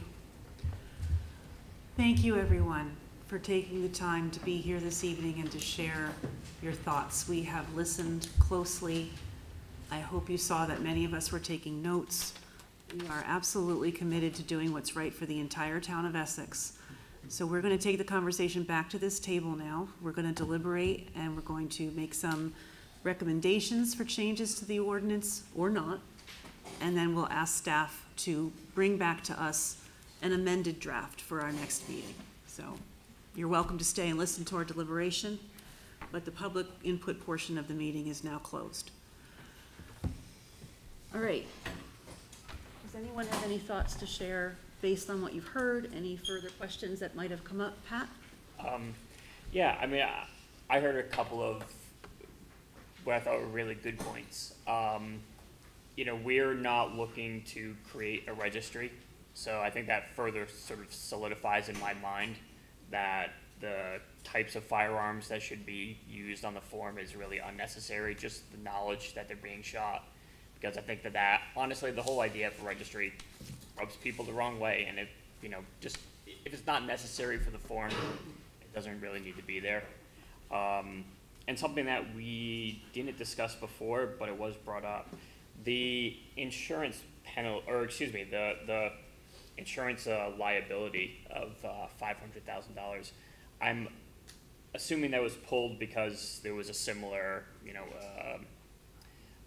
form that we saw from Pitt County, was it, where they used the... Pitt County, North Carolina, and the state of Texas. What I don't think any of us intend to do here is to have that listed on here as some sort of go-around to prevent people from financially being able to have a shooting range. So out of curiosity, because I don't know off the top of my head, what sort of financial burden is a liability like that placing onto a homeowner's insurance? Do we know? Do we have an idea?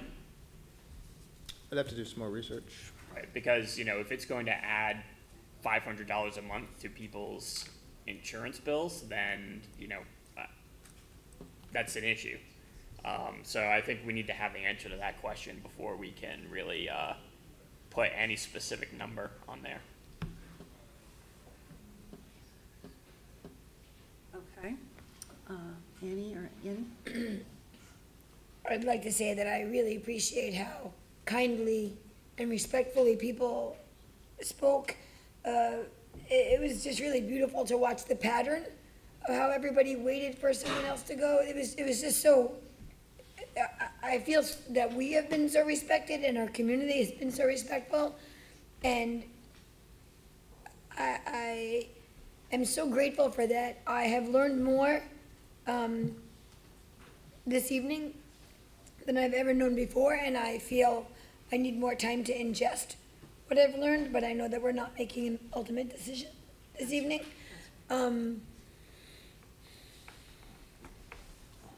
I think that, and I don't know enough to really be saying this, but I want to kind of toy with it out there, that it's true that we can't really be looking at this. It does have to be more backyardy, not like, we need to make sure that we're understanding financial costs for people, respect people's rights to, I do believe that there's a way to formulate a situation that feels as respectful as this felt. And I think we can do it, and I do think that we need a working group and a way to start to have these bigger conversations that has a house, even if it's not a regular one, at least something to start with. Am I making any sense? I don't know. No, you make sense, Stephanie. Andy? Yeah, I just want to say I do appreciate all of the comments. Couple of things I learned tonight that are actually things I need to learn more about, is posting rules. Are those state mandated, or are those, is that the town ordinance? For no trespassing? Yeah. I believe it's state. State, okay, so I kind of thought it was, okay, so, and the unique thing about what we're doing here is not done anyplace else in the state, so we don't have a local reference or any state ordinance or state statute to go by, okay.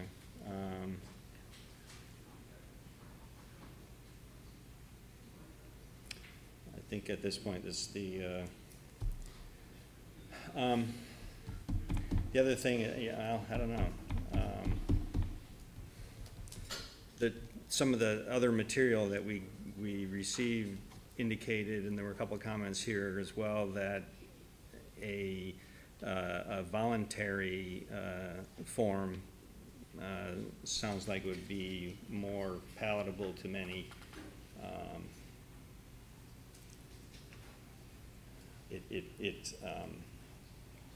But again, I don't know if you'll just get the well-behaved people at that point. So I'm stirring that around in my head. Okay. Max? If the NRA range manual is not the right manual for shooting range guidelines, then we need to find out what the right guidelines or standards should be for Essex. I don't know what that would be at this time, but if the idea is not to make it prohibitive to have anyone allowed to have a shooting range, and if that NRA manual would drive that, then that's not acceptable. So to try to define what the right standards or guidelines are for Essex, I think we got to figure that out. I don't know where. So Chief Gary made a suggestion of a possible committee that would help define those standards or guidelines, so that those would be the enforcement guidelines that would be used as opposed to the NRA.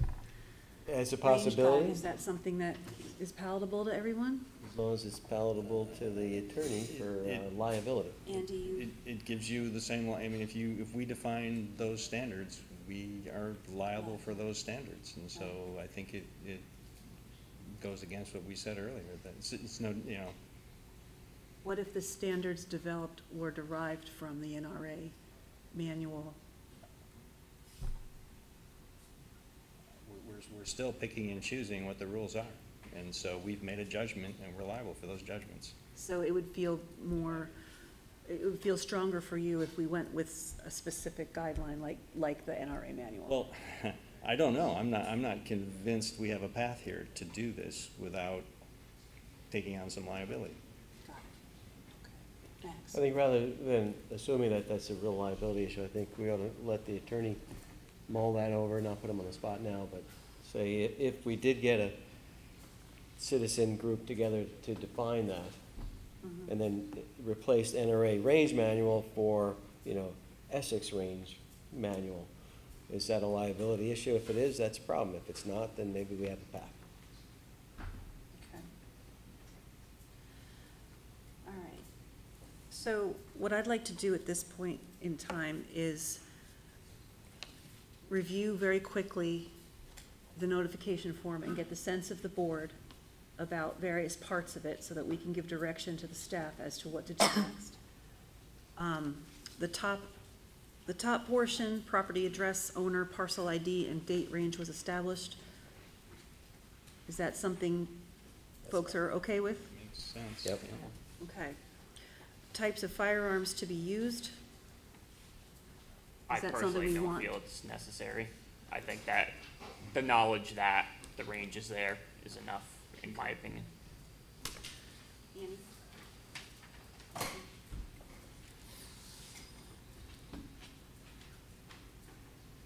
You don't have to give a thumbs up or a thumbs down. Yeah, I'm not, is that all right? Absolutely. Great. You're not ready to make that? I really wanna, think. Okay, Thanks, I appreciate that space. no problem. That's always an option. Andy? I appreciate Chief Gary's comments about having a historical record of use, especially the one thing that might be missing here is we should possibly have different questions based on whether it's prior to 2006 or after 2006 that the range was established. To understand what rules apply. So I think that my understanding of the 2006 thing is that any range that, the use of a range that was, the way a range was used prior to 2006, we can't make any changes to that. Correct. Right. And so I think if we don't know what that use was, we don't know how we're constrained, or if we're not, or if we are constrained, or what, and so that I kind of struggle with including it, and I struggle with not including it because of that case, where if somebody's been used to use their range for, sighting in their rifle, and then that somebody else buys the property and they start using automatic weapons on that property, that's a significant change. But I don't know what we can do about it anyway, so we're not intending with this to make any changes to how anybody uses any range, so I think I've talked myself out of the value of having that part in there. Are you saying that just having the date the range was established is sufficient?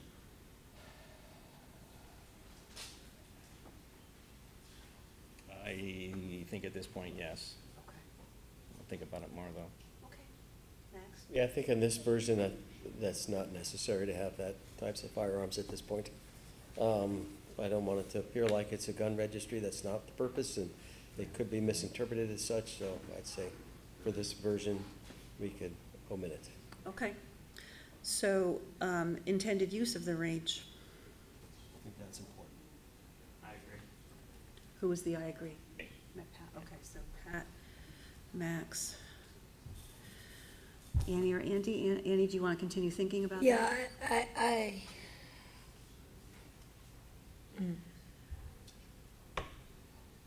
I'm not super in favor of having that there, but we're not voting at the moment. right, I feel good that we're not voting at the moment. No, I was. This is something you want to keep in here, okay. Oh, I'm sorry, Andy, what are your thoughts about intended use? I'm on the fence on that one, gotta Okay. think more about it. That's fine. And expected days of the week and hours to be used? Annie? Sorry for squeaking. I think that, these are gonna be public record, right? Mm-hmm. I think that's a little awkward. Like Patrick said, we have an ordinance already. I do think that living next door to someone that's 4 hours and is loud and is whatever, you got a neighbor whose dog is barking incessantly, like, I don't know. I fear that if that's part of it, that people will be mad if you're doing it outside of those, like, I don't mind that we're asking it.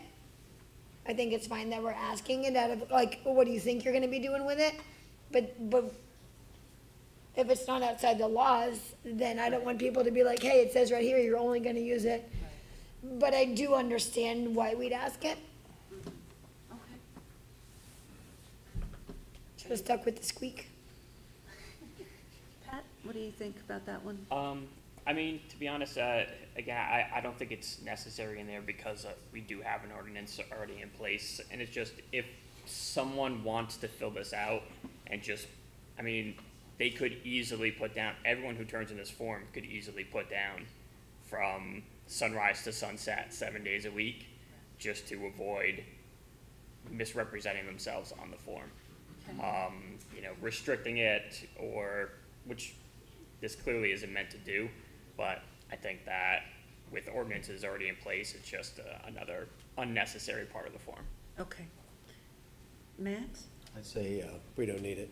We have the ordinance out there for that says what hunting, you know, discharge of firearms can be. I think we're okay by going with that. Andy? It plays into this 2006 question again as to historical usage, and depends on how important we think that date is, and knowing what happened before and after that date. Right. So you want to think about it a little more? Okay. Yeah, or ask more questions about it. Okay.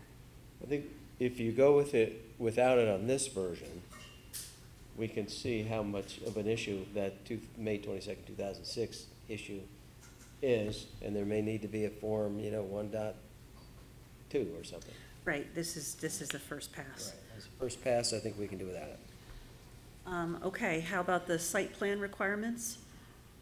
Any issues, questions, changes you want to recommend to staff on this section?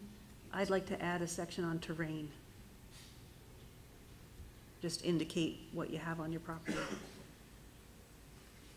Andy? I'm struggling with how we're gonna use it, because, you know, I think if we're trying to avoid all liability, we're just gonna say, is the form complete or not?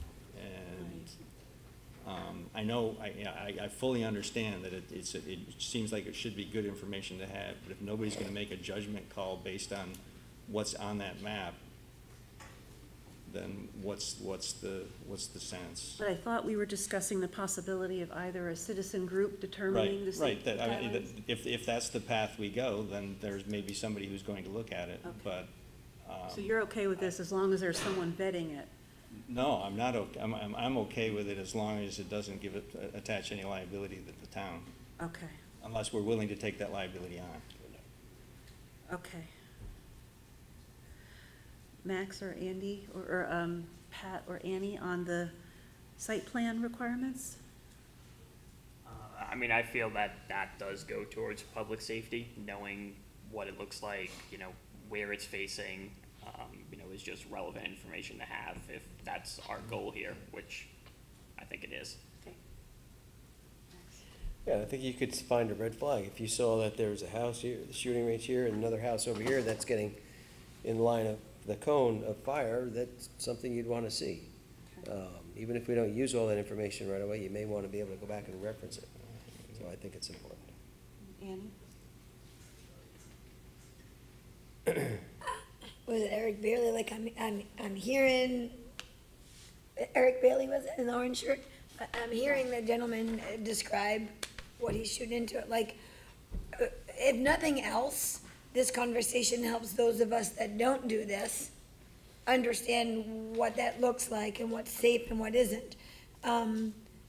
So, yeah, I would like to know the terrain and stuff, if for no other reason than I can appreciate the safety that my neighbor is using for what they're doing. Did I answer the question, or am I somewhere else? You did I got a answer. lot going on up here. You did answer the question. Okay.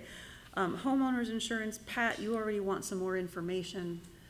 Anybody else want more information about this item? Or do you feel strongly either way? I think it would be good to know, understand what the cost would be. Okay. Cost to the homeowner. Yeah. Okay. Assuming we get that information, how do we feel about having this requirement on this form?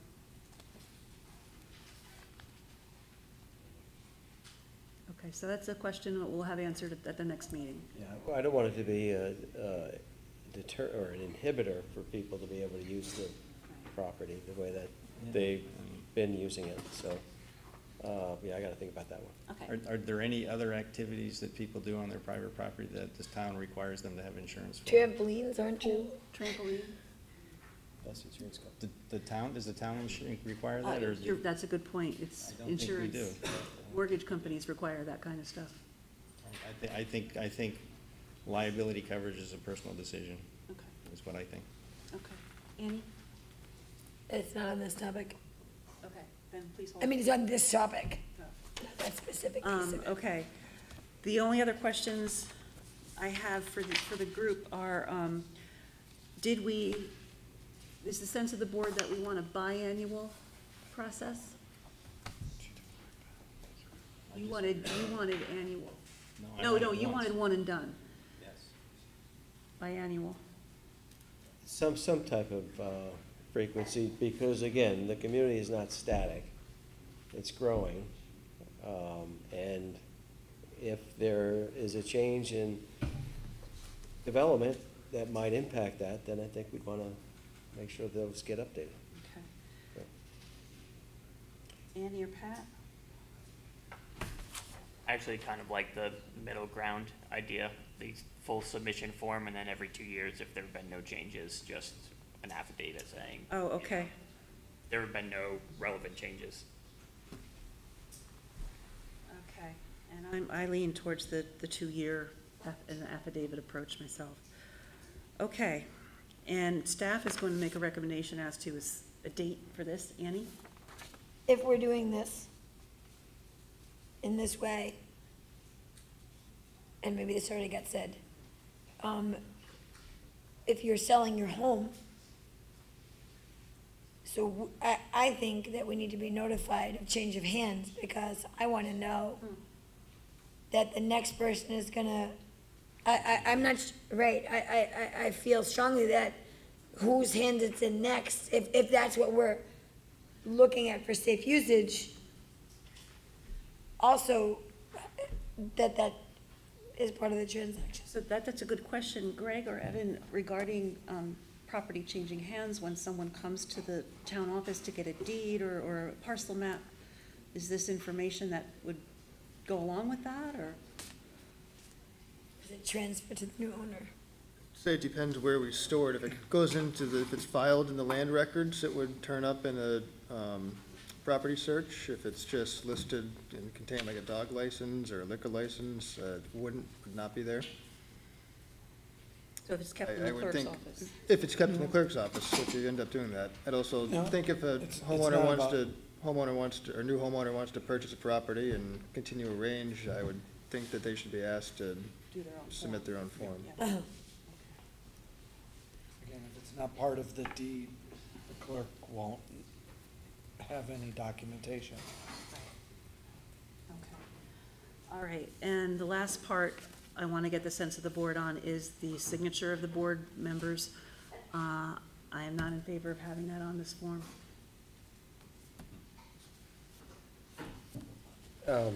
Yeah, I mean, what do the signatures imply? Right, if the application's coming in, the clerk or her designate receives the application, confirms that it's complete, it goes on file. If a dog license comes in, we don't sign off on those. We sign off on liquor licenses because those are state mandated and we're serving as the Board of Liquor Control and we have to do that. But this is not, in that respect, it's not the same as liquor licenses. I'm concerned about liability for people who are just lay people who do not use weapons and don't know. So, but if we have this committee that you're talking about, somebody's gonna tell us, somebody's gonna have to approve this thing, right? Right. And I think if somebody has to approve it, it needs to be the select board. I think the select board could sign off on that set of standards or guidelines that the committee comes up with. I'm saying that they don't need to sign every single application. But it's 6 in one, half a dozen in the other at the moment. It depends which way things go. I think we have some general questions about liability that we should pose to our attorney, just to make ourselves feel better. All right, Andy? So something that's not on the form that I mentioned earlier, that I think if we do this, we really want to add all of these locations to E911. I don't know, do we need to ask permission from the property owner to add them to E911? Should that be a checkbox or something on the form? I don't know how. Well, earlier this afternoon, Greg, you sent us a response from Shannon about how it works. And is that a permission-based thing that we need to have on this form, or?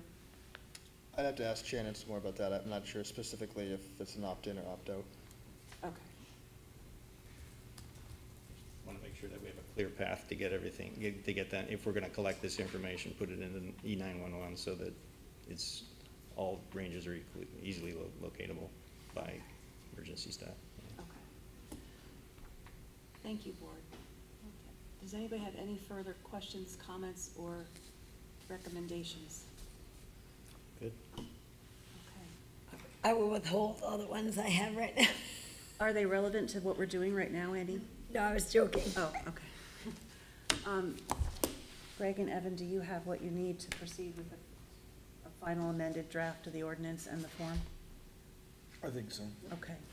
Thank you for your patience while we went through it line by line. I know that's a challenge to sit and listen to. All right. That's going to be the end of our conversation about the firearms discharge ordinance for the evening. Thank you, members of the audience who stuck through the whole thing. That was a lot, and we appreciate all of your input. And please know that we take this very, very seriously. As you can see, we're deliberating over it. We still have more questions. I'm sure we'll see you all on July 15th. All right, next order of business. Pardon me? Well, we have a consent agenda. We're going to, item 5E is appointing volunteers to the Energy Committee. We're going to do that after our executive session along with the other appointments. We have a consent agenda with a number of items on it. Would anyone like to move the agenda? I move approval of the consent agenda with select board comments.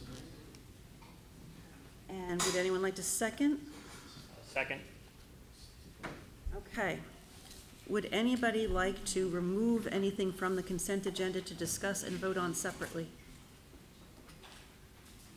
Okay, so we're going to keep everything on the agenda. Any comments, questions, or observations about the consent agenda? Yeah, just one. Andy? A couple of these involve changes in spending. I'm just wondering if we should have some sort of discussion with relative to a criteria for, you know, what goes into consent and what needs to be discussed in open meeting, or are we just going to leave it as a, I suppose we could, I'd like to have the discussion about how we make that determination. Well, before we have that discussion. I don't want to do that now. Right, no. I'm suggesting that at some point we have a discussion about that, because, and I understand, I've gotten the answers to my questions on these two. I know one's a grant application that isn't really going to, and the other's a safety issue. You're hoping that we could, at some future date, have a discussion about what are the standards that we determine allow something to go on consent? Or we could have the discussion to say that I'm full of baloney and we don't need to have that discussion, right? So, because, and I understand that some judgments have been made by staff, and right, I certainly don't. Appreciate and respect their judgment, but. I certainly don't want to call you full of baloney, because I don't think that's true. I am perfectly content to defer to staff's judgment in terms of putting this on the consent agenda, but what we could do is ask Greg or Evan to talk about whichever items you had questions about so that we can discuss it in public, so that everyone hears what it is that made it to consent. Evan? In general,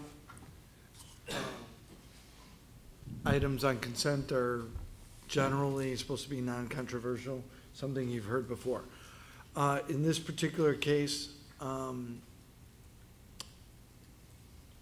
terms of the garage, it's a safety issue. We've gone out to bid twice. I don't think changing it in any way and putting it on the agenda for full discussion was gonna change that discussion. You've already approved us going forward. It's just a matter of the price. We've gone through the procedure.